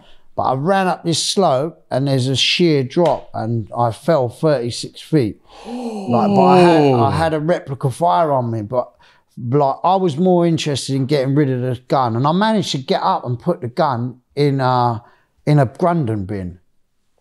But it was like it was a setup, because the police were there, like the whole high street was sealed off with police, and I was just put into an ambulance, like, and taken to the hospital under armed guard. Like, my mum, my sisters turned up, like, I was in a geriatric ward because of my injuries, like broken bones, with armed police with Heckler and Koshes and like assault rifle guns, like, guarding me. And then I had to go back to prison. I went to a hospital, and because of the significant damage to my feet, I had it's called calcaneal fractures, but they were so extensively damaged, I had to wait 3 weeks because the bones had just shattered, so they could mould it a bit back together, so they could get an accurate X-ray reading. So I had to suffer all that traumatic pain and discomfort. I didn't care because I had a big parcel on me, like I said, yeah. So I was having, and then I was in hospital for 3 months in traction. I had to go, like, when I was there 3 months in the hospital, chained up to the guards. Like, even I was there, it was still a mad experience. I got friendly with officers. We had good days, like takeaways. It was all right. And yeah, I built quite a good relationship with the staff there and that. And then, yeah, I'm trying to think what happened after that. Yeah, so then, but while I was there, like, I wrote a poem that was actually published. It's called Stop, Never Run Again. Yeah, I wrote this poem. It's like, many strange things have happened to me, but I won't forget this for eternity. I'm currently locked up with 2 guards at my side because I thought I was clever and that I could hide.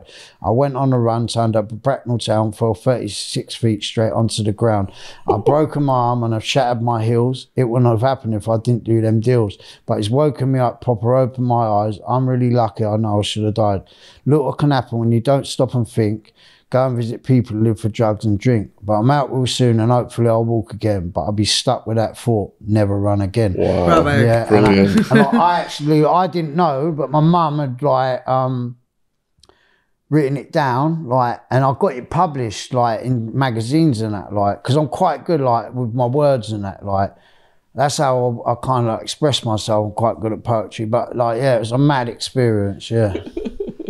Yeah. So after the guy got stabbed 70, 80 times, whereabouts in the story at that point? Well, I managed to, like I said, I got sectioned for my mental health and for my own safety. I was in the healthcare department, yeah, and I had to go through a process of treatment before I was able to go in front of the parole board. I did go on there. My sister came and they were like, look, this guy's gone. Let him stay in the healthcare for another 3 or 4 months.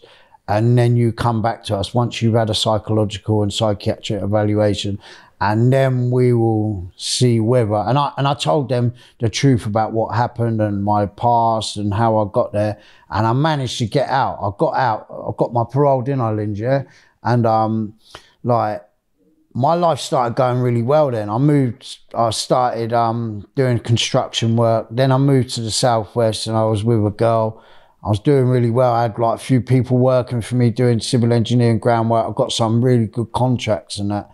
And then like, I had 5 deaths in a year, like my granddad, my best mate, my old cellmate, and a couple of other pals. So even though I was in a crowded house, there was 8 of us in the house, I felt alone, do you know what I mean? And I ended up using again, you know, and I got in a bit of trouble and my partner stayed with me, supported me through it, and I ended up going out and doing something stupid with someone in my Jeep, and they come to my house during COVID, even though I didn't get done for nothing, because the Jeep was registered my name, and they were like, right, when can we correspond with you? I was like, I don't know what's happened. Like, I left my Jeep somewhere. Somebody's obviously done something. Because I did. I left it at our uncle's yard and the MOT had failed. So I said, look, this is where I left it. I don't know nothing about it. And they're like, oh, no problem. As it's COVID, we're going to need to correspond with you via the post. And I was like, oh, yeah, that's fine. Like, don't put me at Reading, like, because I'm here. So anyway, the officers wrote down the address in Weston-super-Mare. Anyways, walked off and I thought, sweet, I've done it. Like, 'cause it was like armed police coming out and I managed to blag them. Next minute, they come back, a van's pulled up. They're like, Mr. Brooks? I'm like, yeah. They went, do you realise you're on life licence, don't you? I was like, yeah. I've already left a message with the probation, but due to the office being closed, they hadn't picked it up because it was COVID. So they said, right, you're now being recalled to prison for being at an address where you're not meant to be residing, even though I was allowed to stay there, and I got recalled for another 17 months. But that was like, I lost my relationship, I lost my business, I lost everything, you know. So, but I managed to get parole straight away because I said they were like, because of my sentence, like I'm on this IPP sentence. So I said to the parole board, like when he said to me, he said, Mr. Brooks, you're here today. I said, where were you when the COVID-19 pandemic struck? And he was like, we were told to be at home with our families. I said, yeah, so was I. Yeah, I was condemned to incarceration on a sentence that don't even exist. Like, why am I being punished? And the judge said, look, I've got no further questions. And I got my parole, you know what I mean? And I got back out and was working for my pal. I was doing really well. And I was doing drainage, like working in the drainage and sewer systems. And unbeknown to me, I'd contracted flesh-eating bug in my body. And I kept feeling ill and sweating out and that. I was telling my partner, and she thought I was blagging it, like I was on drugs. So I went for Christmas and I said, I feel really ill, you know what I mean? Yeah, it's because you went to the strippers last night. It's your own fault, self-inflicted, like, yeah, I got no, go in there and go to sleep. Yeah, you know, like, she gave me a bit of grief and that, like, and I said, I feel rough, man, something's not right. So we had Christmas, like, we had a good time. And I left and I started, something inside me, I felt like I've never ever felt before. I was shaking inside, sweating, but I was thinking, is it because I had a bit no gear for a little while or whatever? I didn't know, yeah? And I got back and she told me, she said, all right, you got back all right? I'm like, yeah. Oh, sorry, you're all right. Everyone in the house has got COVID. I think you need to get a check. I'm like, all right. So I got a check positive for COVID, yeah?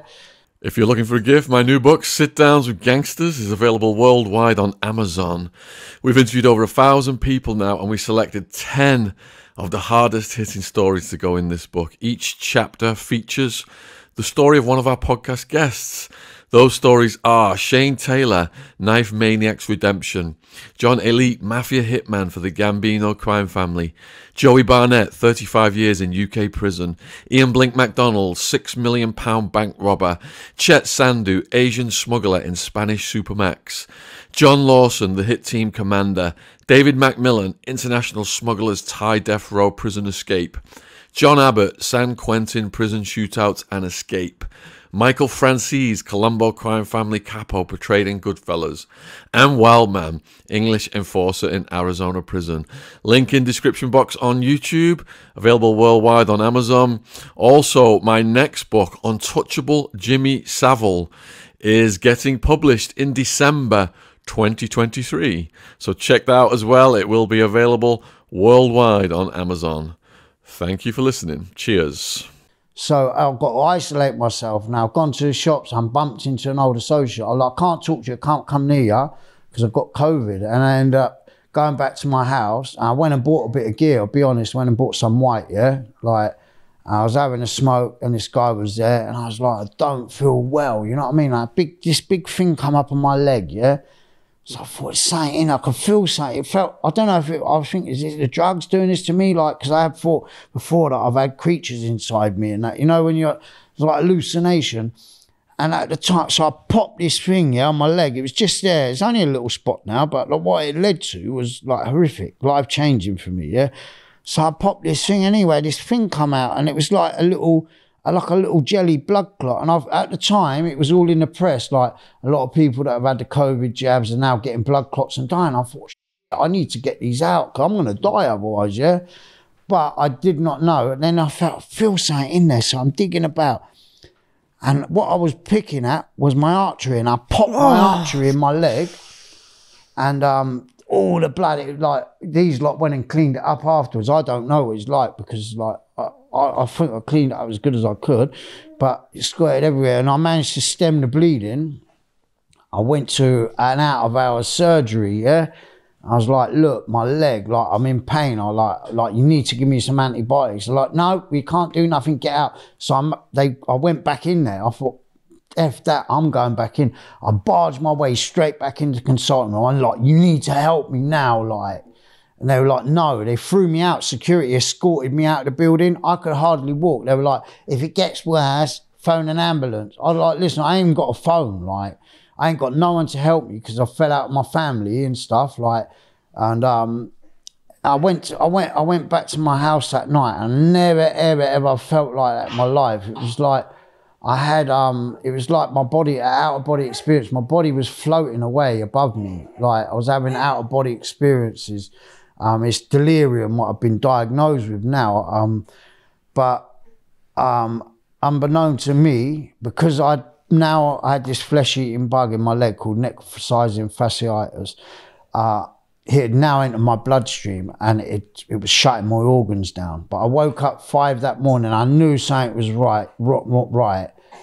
And I kicked the guy out and I managed to get on a train. But I thought, how am I meant to ride my bike? Like, because my legs were swollen, couldn't move them. So I got off a station early called Early, yeah? Because I knew that it was all downhill. So I could just roll down the hill. And I went into the hospital and I just pulled my strides down in the reception. I was like, you need to help me. Like, and then next minute, bam, I woke up 13 days later. My sister, like, Nathan. I was like, I couldn't even move. I showed you the video earlier, innit, yeah? Like, she's like, can you move your feet? Can you move your hands? And I was like, I don't even know what's going on. Like even still now, I can't remember exactly what happened. I thought I'd been in a rave, an anarchy rave in Liverpool. That's what I was saying to my family. Like this, but she was like, there's been a horrific, tragic accident. Like, you've lost half your legs. But I was so, like, immobile. I couldn't even lift my head, like, and they didn't show me for about 2 weeks, did they? Because they said the shock could have killed me. Just to clarify for the viewers then, you showed us a picture and your thigh, it had been completely eaten away.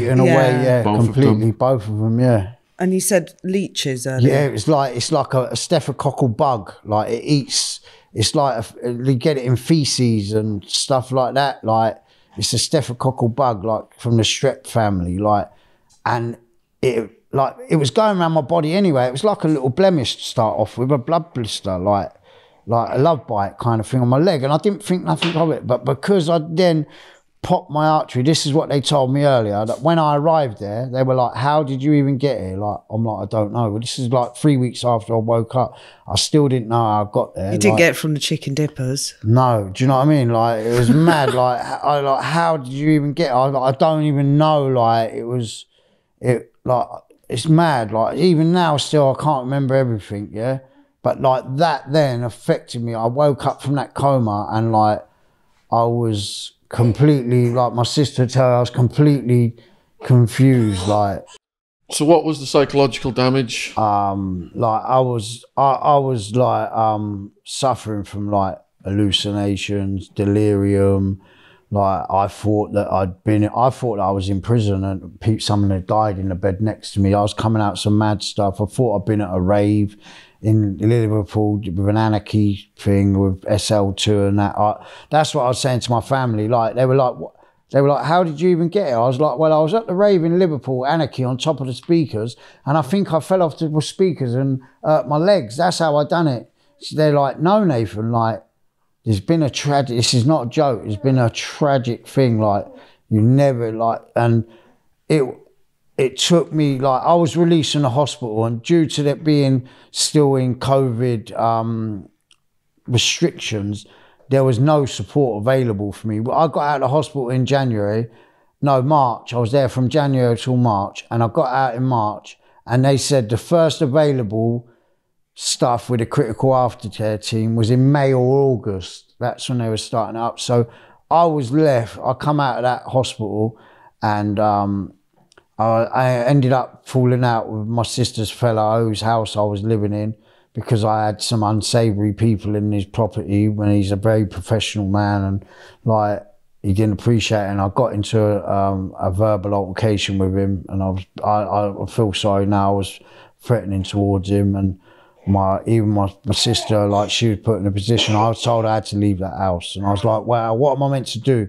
Take a 3-bedroom house on my backpack? Like, no, I'm not moving my stuff out. I was a bit obstructive for a little while, and then I was sleeping in doorways and car parks and all that. Like it was mad. And then I bumped into some woman, like, and I got into a relationship which was like unstable, like due to her past personal experiences and stuff. It was a dysfunctional relationship, and I ended up back on the drugs. Like I was so low, like I even started injecting crack cocaine in my body, you know, like it was mad, and I was getting into all kinds of scrapes, and I had some mad fights. Then I was like phoning up, like fighting the boxers and cage fighters on the street for getting involved in my domestics, and like got knocked off my bike, got another mad infection, and then like I was meant to go to my ex-partner's, and because it was the twins' birthday, and because I've been smoking drugs and her mum had told her she wouldn't let me go,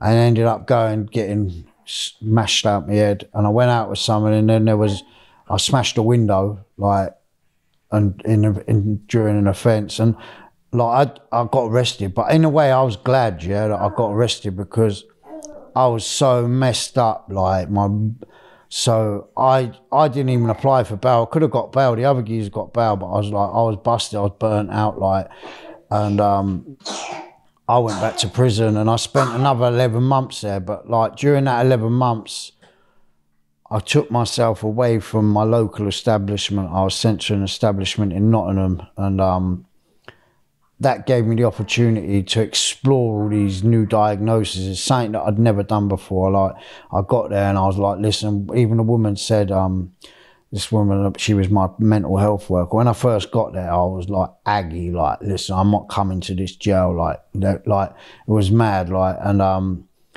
then I said to her, look, I'm not sharing a cell with no one because I've got hypodelirium, post-traumatic stress. Like say I mentioned Blagham, I've got a single cell. And then this woman who was my worker, I explained everything that had happened. And I said, look, I just want to know, it's all right you give me all these labels, emotionally unstable personality disorder, hypodelirium, post-traumatic stress, like there was loads of other little things like drug-induced psycho. I just wanted to find out about that stuff. So I said, look, can you go away and get me some information? Because like, it has changed my life a lot. It's changed my whole personality, that traumatic experience of the coma. But I like the way I am now. Even though I'm a bit odd in my ways now, some of the stuff I come out was a bit weird and that.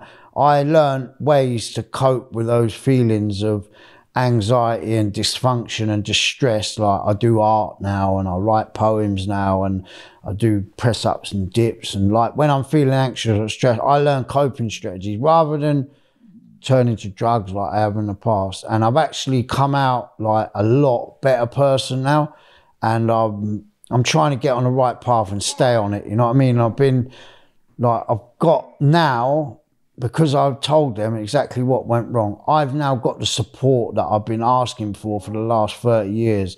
Like, I've got the support from the ERMS team, which is psychological interventions. Like, so I'm getting trauma-based therapy, psychological like training, drama workshops.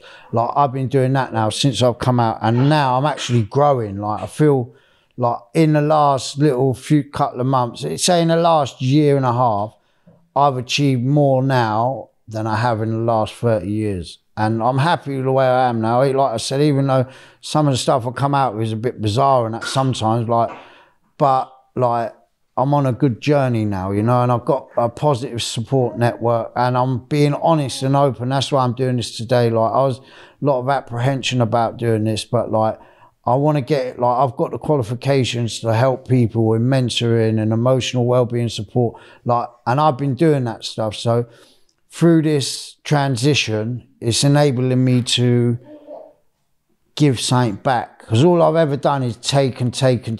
Yeah, I want to be able to try and give something back to the community and get involved in like this kind of thing, spreading the word, spreading the message, and letting people know that even though you've been through all that dark, traumatic, horrific stuff, yeah, if you search deep within inside yourself, like I have, I had to do some real bad soul searching and relive some of that mad, horrific stuff. Like, from that, I'm kind of like, from a little seed, I'm growing gradually, you know, and like that's where I've got to right now, and I feel in quite a good position, you know. And I've had the opportunity from one of my friends, Rachel, like she's been doing like motivational speaking and things like that, and I got involved recently with some organisation called Expert Focus, and they're like lived experience link work and stuff, and they do like surveys, and I've done one recently regarding like my experiences of homelessness,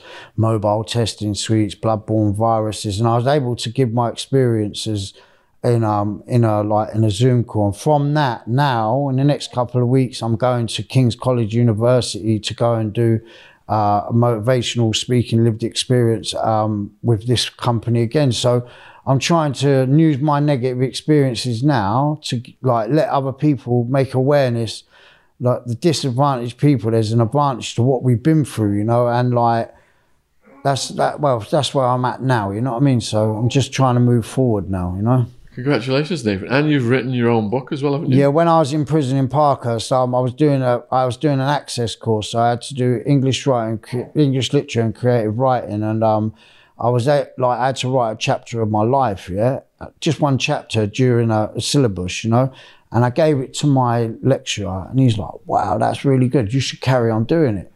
And at the time, I was on substances still, a stimulant substance, and I used to write for hours and hours. Yeah, I did. I'm being honest. Like, I was on Subutex, you know, Subutex. I was on that, and if when you take it, it gives you a buzz. So I was able to write like 30, 40 pages in a day, yeah.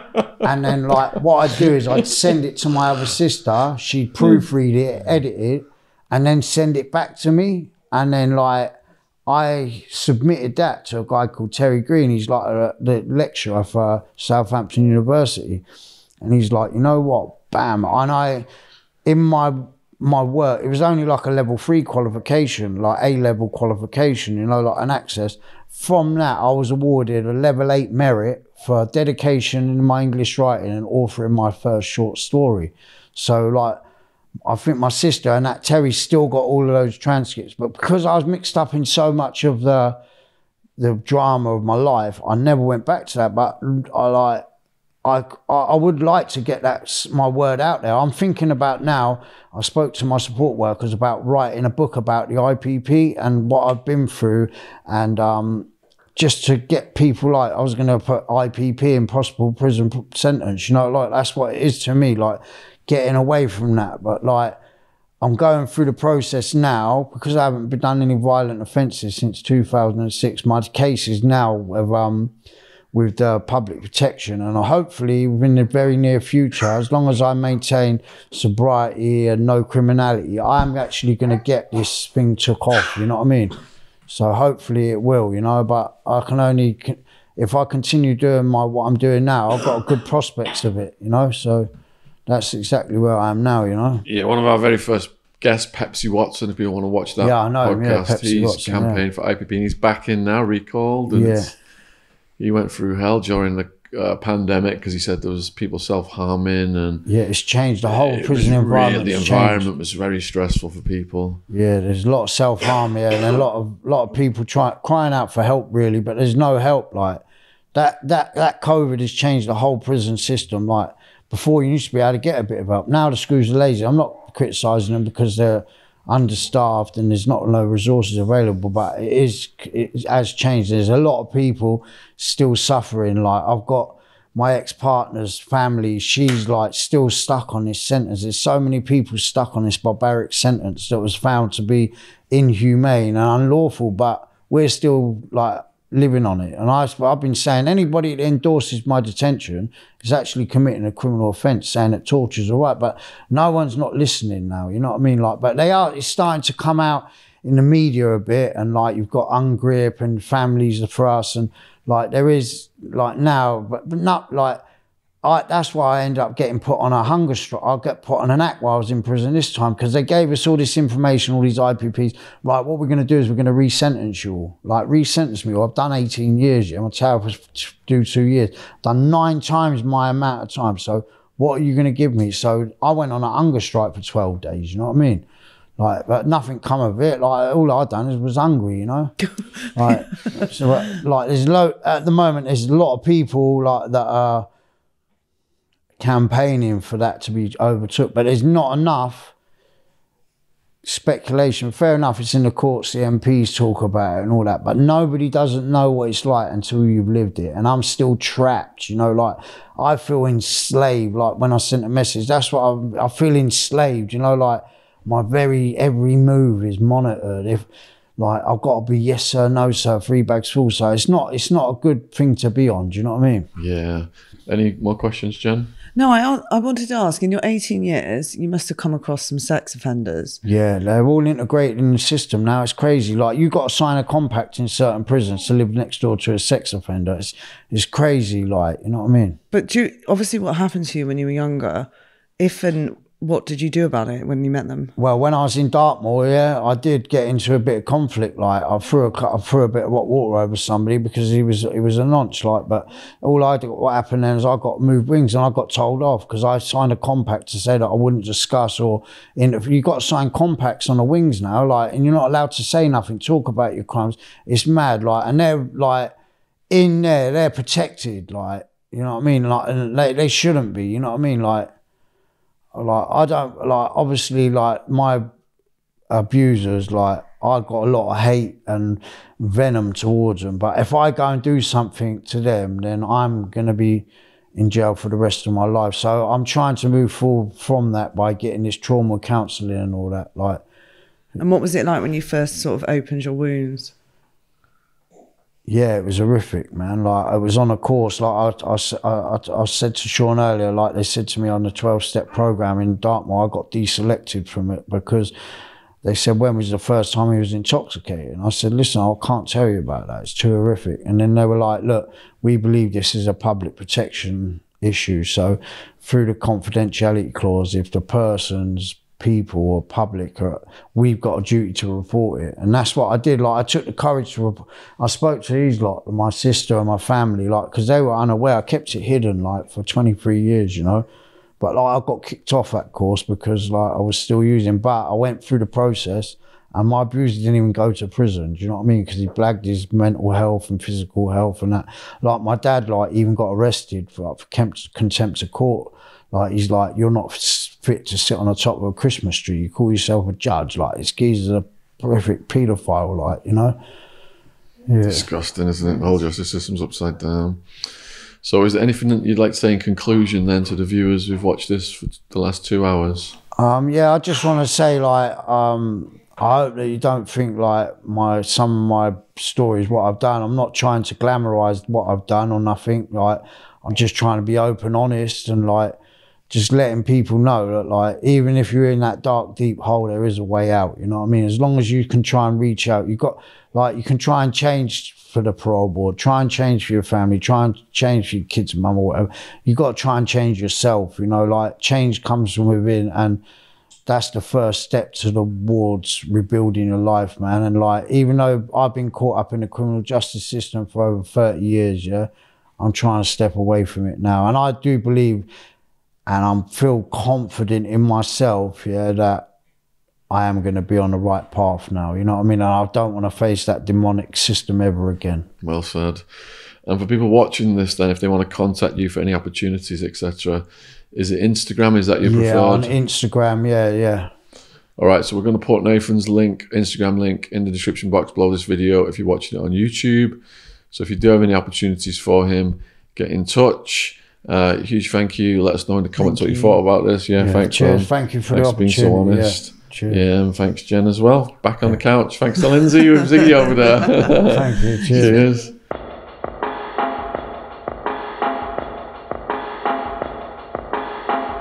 Chet Sandhu's book is finally available worldwide on Amazon. He's one of our most viral podcast guests ever. The book is called Self-Made, Dues Paid, an Asian kid who became an international drug smuggling gangster. Do you want to read some of the back, Jen? Yeah, go the blurb. In 1999, Chet Sandhu was arrested at gunpoint in Alicante Airport for smuggling the largest quantity of illicit pharmaceutical drugs in Spanish history. Interesting. Overnight, he went from living in the shadows of the Costa del Crime's underworld to being labelled a notorious supervillain in the international press. Incarcerated alongside murderers, rapists, and terrorists in a super maximum security wing, he had to navigate a world of murderous knife fights, prison breaks, drug taking, and high-stake power plays. Good bedtime read. In Self-Made, Dues Paid, learn how a British-born Asian kid with disabilities, raised in a corner shop, emerged as a protector of his family from racist thieves and hooligans.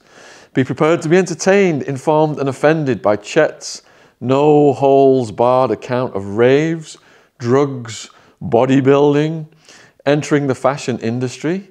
Did you know that he dated Kylie Minogue and Naomi Campbell? Latest interview. Working the doors and life in one of the world's deadliest places to be incarcerated. If you enjoyed Chet's podcast series with us, there's a lot more detail in the book. Check it out.